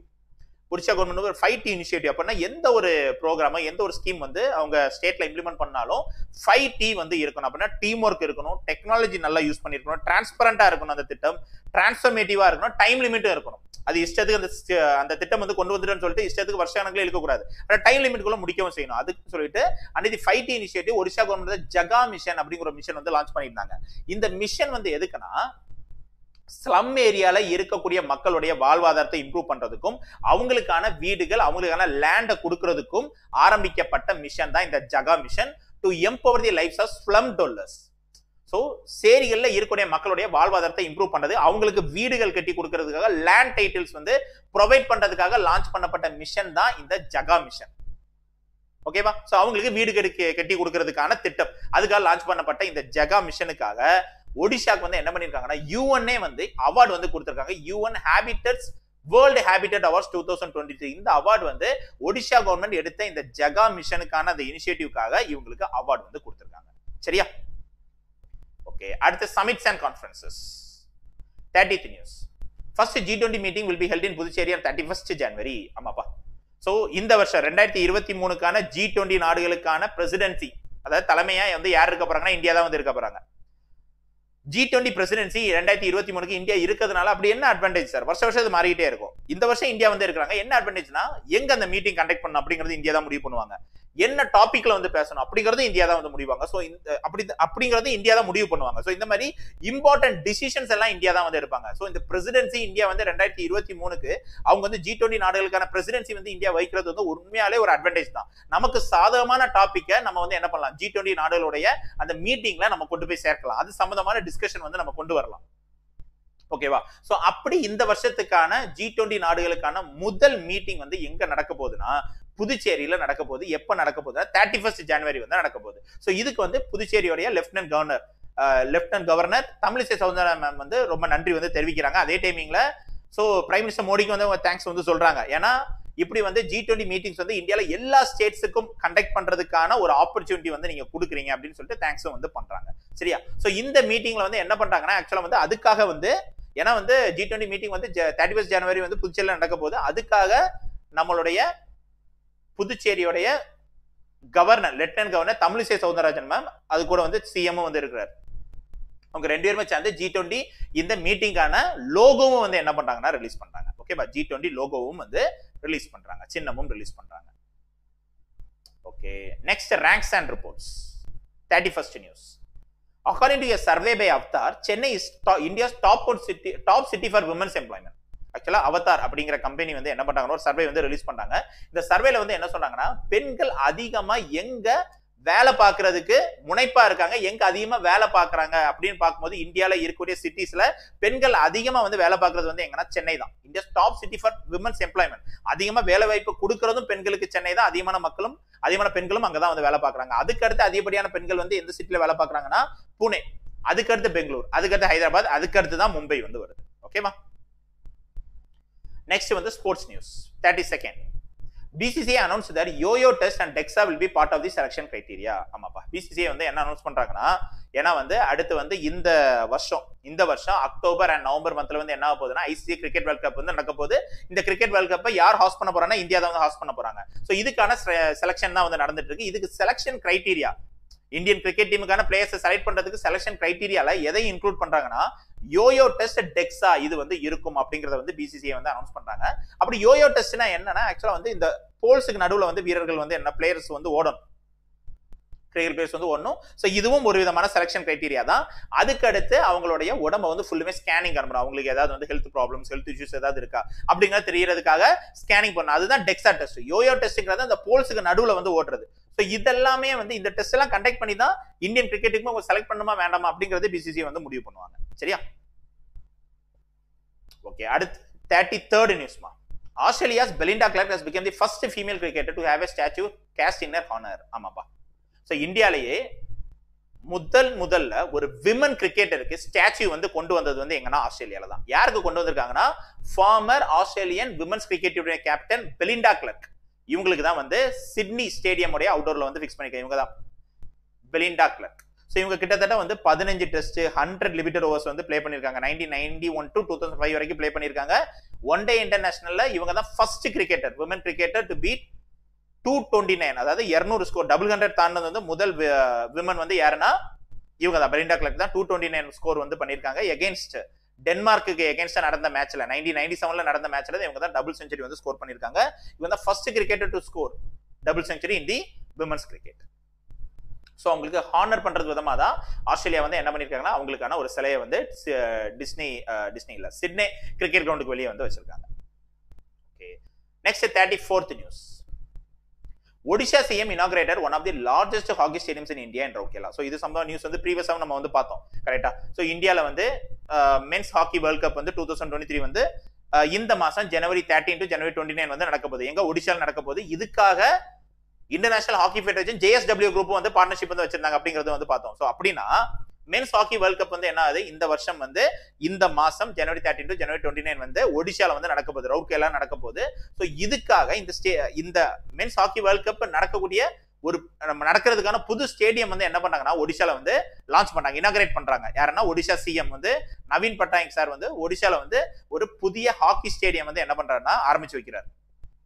Construct பண்ணி முடிச்சாச்சு. கிட்டத்தட்ட 261 crore rupees செலவு பண்ணி இந்த ஸ்டேடியம் வந்து கன்ஸ்ட்ரக்ட் பண்ணி முடிச்சிருக்காங்க. இந்த ஸ்டேடியமோட நேம் எதை வைக்கிறாங்கன்னா, அந்த ஸ்டேடியம்க்கு எப்படி வந்து பேர் வைக்கிறாங்கன்னா Birsa Munda hockey stadium complex அப்படின்னு அந்த ஸ்டேடியத்துடைய நேம் வந்து ஃபிக்ஸ் பண்றாங்க. ஏன்னா பிர்சா முண்டா இவங்க ஆக்சுவலா வந்து ட்ரைபல் மூவ்மெண்ட் பிரிட்டிஷ் ரூலுக்கு எகென்ஸ்டா நடத்துனது வந்து யாருன்னா பிர்சா முண்டா. ஓகேவா? சோ அந்த டைம் வந்து ஒடிஷா, அதுக்கு அடுத்து வந்து வெஸ்ட் பெங்கால், பீகார் இவங்க எல்லாம் வந்து சேர்ந்துதான் வந்து இருந்தாங்க. சோ அந்த டைமிங்ல ட்ரைபல் கம்யூனிட்டி வந்து பிரிட்டிஷ் வந்து என்ன பண்ண, நிறைய ட்ரைபல் குரூப்ஸ் வந்து பிரிட்டிஷ் ரூலை வந்து எகென்ஸ்ட் பண்ணாங்க. அதுல ஒரு குரூப் தான் வந்து என்னதுன்னா பிர்சா முண்டா தலைமையிலேயே வந்து பிரிட்டிஷ் வந்து எகென்ஸ்ட் பண்றாங்க. சோ அது அப்படின்னா இந்தியாவோட ஃப்ரீடம் ஸ்ட்ரகிள்ல இவருக்கு முக்கியமான ஒரு ரோல் வந்து இருக்கு. சோ அதனாலதான் அவருடைய நேமை வந்து இந்த புதுசா பில்ட் பண்ண இந்த ஹாக்கி ஸ்டேடியம்க்கு வந்து ஃபிக்ஸ் பண்றாங்க. ஓகேவா? சோ இந்த ஹாக்கி ஸ்டேடியம் கட்டி முடிக்கிறதுக்கான செலவு வந்து கிட்டத்தட்ட 261 crore rupees வந்து ஆயிருக்கு. ஸோ இங்க வந்து கிட்டத்தட்ட 20,000 people உட்கார்றதுக்கான வசதியும் வந்து இருக்கு.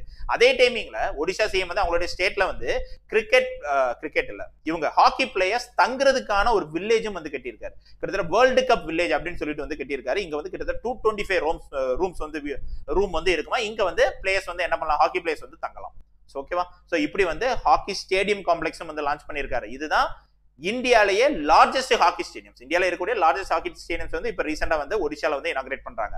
ஓகேவா. அதுக்கு அடுத்து இங்க ஒடிஷால வந்து வேர்ல்டு கப் வில்லேஜ்னு சொல்லிட்டு இவங்க வேர்ல்டு கப் வில்லேஜ்னு சொல்லிட்டு ஹாக்கி பிளேயர்ஸ் தங்குறதுக்கான ரூம்ஸும் வந்து கட்டி இருக்காங்க. சரியா. Okay. Next news schemes and committees. So sports news வந்து முடிக்கிறோம். அடுத்து ஸ்கீம்ஸ் அண்ட் கமிட்டிஸ் தான் பார்க்க போறோம். 35th news. Deen Dayal Antyodaya Yojana National Rural Livelihood Mission has launched the Prajwala Challenge. ஆமாப்பா. So national rural livelihood mission வந்து என்ன பண்றாங்கன்னா பிரஜ்வாலா சேலஞ்ச் அப்படிங்கிற ஒரு சேலஞ்ச் வந்து லான்ச் பண்றாங்க. இந்த சேலஞ்ச் எதுக்குன்னா யாருக்கிட்டையாவது ரூரல் ஏரியாஸை டெவலப் பண்ணணும், அப்படி எப்படி எல்லாம் டெவலப் பண்ணணும் அப்படிங்கிறதுக்கான ஐடியாஸ், சொல்யூஷன்ஸ், ஆக்ஷன்ஸ் ஏதாவது இருக்குன்னா நீங்க இந்த சேலஞ்சில் பார்ட்டிசிபேட் பண்ணி தெரிவிக்கலாம். ஓகேவா. சோ யார் வேணாலும் இண்டிவிஜுவல்ஸ் பார்ட்டிசிபேட் பண்ணலாம் இந்த சேலஞ்சில். Social enterprise, companies, start ups, private sector, civil society, community paste organisation, academic institution, incubation centre, investors யார் வேணாலும் பார்ட்டிசிபேட் பண்ணி ரூரல் ஏரியாஸை டெவலப் பண்ணணும், அதை டிரான்ஸ்ஃபார்ம் பண்றதுக்கான ஒரு ஐடியா வந்து என்கிட்ட இருக்கு அப்படின்னா நீங்க இந்த சேலஞ்சில் பார்ட்டிசிபேட் பண்ணி சொல்லலாம். சோ அதுக்கான ஒரு சேலஞ்ச் தான் வந்து என்ன பண்ணிருக்காங்கன்னா நேஷனல் ரூரல் லைவ்லிஹுட் மிஷன் வந்து பிரஜ்வாலா சேலஞ்ச் அப்படின்னு சொல்லிட்டு லான்ச் பண்ணிருக்காங்க. Next 36th நியூஸ்மா. Scheme worth more than rupees 2,500 crore for Doordarshan and All India Radio. ஆமாப்பா. ஸோ நம்மளுடைய government cabinet committee and economic affairs வந்து என்ன பண்றாங்கன்னா கிட்டத்தட்ட 2,500 கோடிக்கு மேலான ஒரு ஸ்கீம் வந்து லான்ச் பண்றாங்க. எதுக்காகனா remote ஏரியாஸ்ல, rural ஏரியாஸ்ல, tribal ஏரியாஸ்ல, left wing extremist areas, border areas, aspiration district areas, இந்த ஏரியாஸ்ல இருக்கக்கூடிய மக்களுக்கு 8 லட்சம் ஃப்ரீ செட்டாப் பாக்ஸஸ் வந்து கொடுக்குறாங்க. ஃப்ரீ டிஷ் செட்டாப் பாக்ஸஸ் வந்து கொடுத்துறாங்க. இந்த செட்டாப் பாக்ஸ்ல டிடி சேனல் வந்து என்ன ஆகுதுன்னா ஃப்ரீயா வந்து வரப்போகுது. நீங்க அந்த set top box recharge பண்ணாட்டாலும் DD channel வந்து எப்பவுமே ஃப்ரீயா வந்து இருக்கும். ஸோ இப்படி வந்து என்ன பண்றாங்கன்னா கிட்டத்தட்ட 2,500 crore rupeesக்கு மேலான இந்த ஸ்கீம் வந்து லான்ச் பண்றாங்க. ஓகேவா. சரி. Next 37th news. The second phase of the Sari festival Virasat begin from 3rd to 17th January 2023. So second phase of the sorry festival. So வீராசத் அப்படின்னு சொல்லிட்டு சாரி ஃபெஸ்டிவல், இதுக்கான செகண்ட் ஃபேஸ் வந்து என்ன ஆகுதுன்னா இரண்டாம் கட்டம் வந்து இந்த மாதம் ஜனவரி 3rd to January 17 வரைக்கும் நடக்குது. ஸோ இந்த ஃபெஸ்டிவல்ல இந்தியாவில் இருக்கக்கூடிய கைத்தறி தொழிலாளர்கள் எல்லாமே அவங்களுடைய சாரீஸை வந்து என்ன பண்ணலாம்னா இங்க வந்து ப்ரொஜெக்ட் பண்ணலாம், இங்க வந்து காமிக்கலாம். ஓகேவா. ஸோ அதுக்கான ஒரு ஃபெஸ்டிவல் தான் வந்து என்ன பண்ணியிருக்காங்கன்னா இங்க வந்து லான்ச் பண்ணியிருக்காங்க டெல்லியில.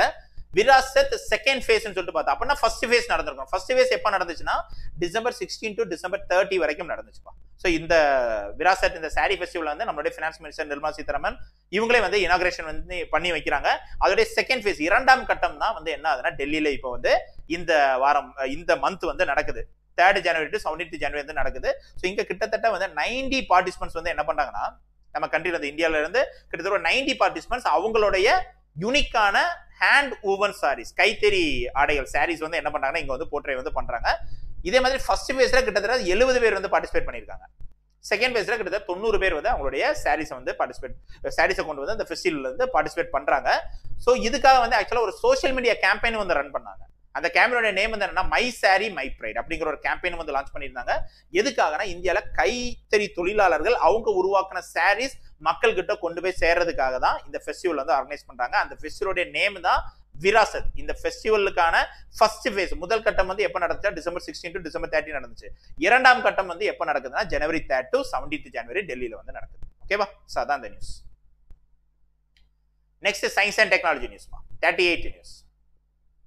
Rushikonda beach in Visakhapatnam have become a danger to the beach visitors. ஆமாப்பா. ஆக்சுவலா வந்து ஆந்திர பிரதேஷ்ல ருஷிகொண்டா பீச்னு சொல்லிட்டு ஒரு பீச் வந்து இருக்கு. இங்க ஆக்சுவலா இந்த பீச்சுக்கு போன நிறைய பேர் வந்து என்னன்னா இந்த பீச்ல குளிக்க போன நிறைய பேர் வந்து ட்ரவுன் ஆகி அதாவது தண்ணியில மூழ்கி வந்து இறந்து போயிட்டாங்க. கிட்டத்தட்ட 60% டெத் வந்து இந்த பீச்ல வந்து நடந்திருக்கு. இதுக்கு காரணம் வந்து என்ன அப்படிங்கறது வந்து எல்லா டீமுமே வந்து ரிசர்ச் பண்ணிட்டு இருக்காங்க.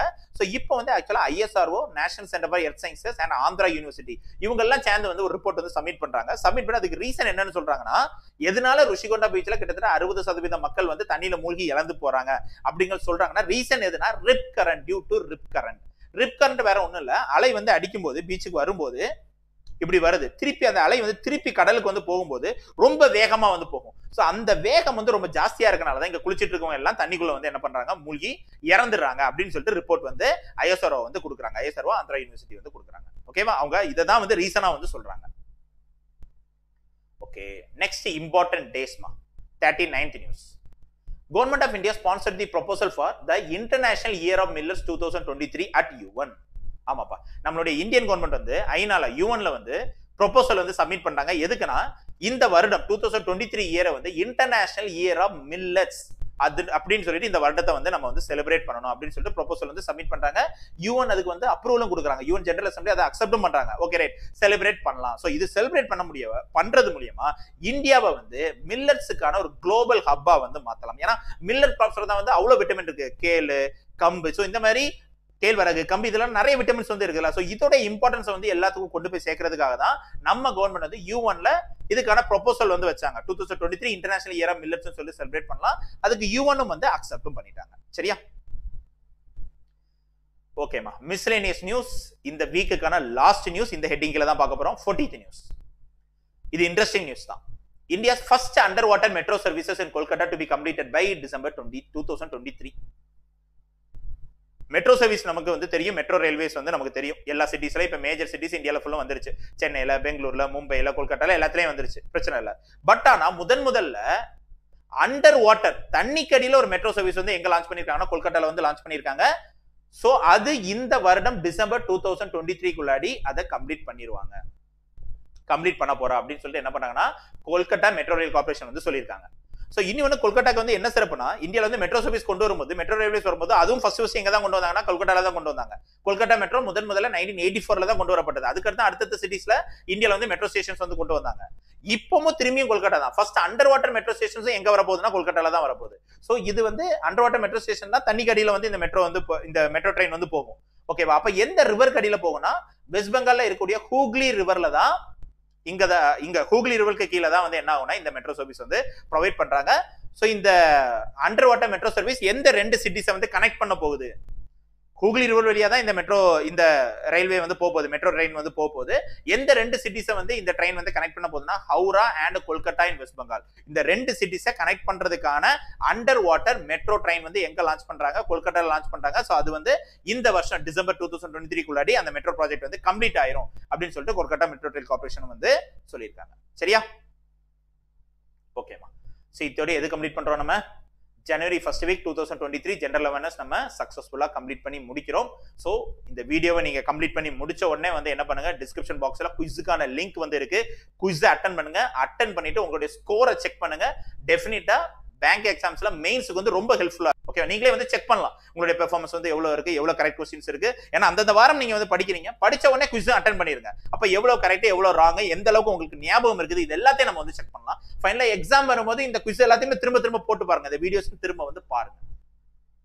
ஓகே ஸ்டூடெண்ட்ஸ், இந்த இனிஷியேட்டிவ் பிடிச்சதுன்னா வீடியோவை லைக் பண்ணுங்க. இன்னும் சேனலை சப்ஸ்கிரைப் பண்ணாம இருந்தீங்கன்னா சேனலை சப்ஸ்கிரைப் பண்ணிக்கோங்க. உங்களுடைய ஃபெலோ ஆஸ்பிரண்ட்ஸ், உங்களுடைய ஃப்ரெண்ட்ஸ் யாரெல்லாம் பேங்க் எக்ஸாம் ப்ரிப்பேர் பண்றாங்களோ அவங்களுக்கு ஷேர் பண்ணுங்க. Okay students, thank you.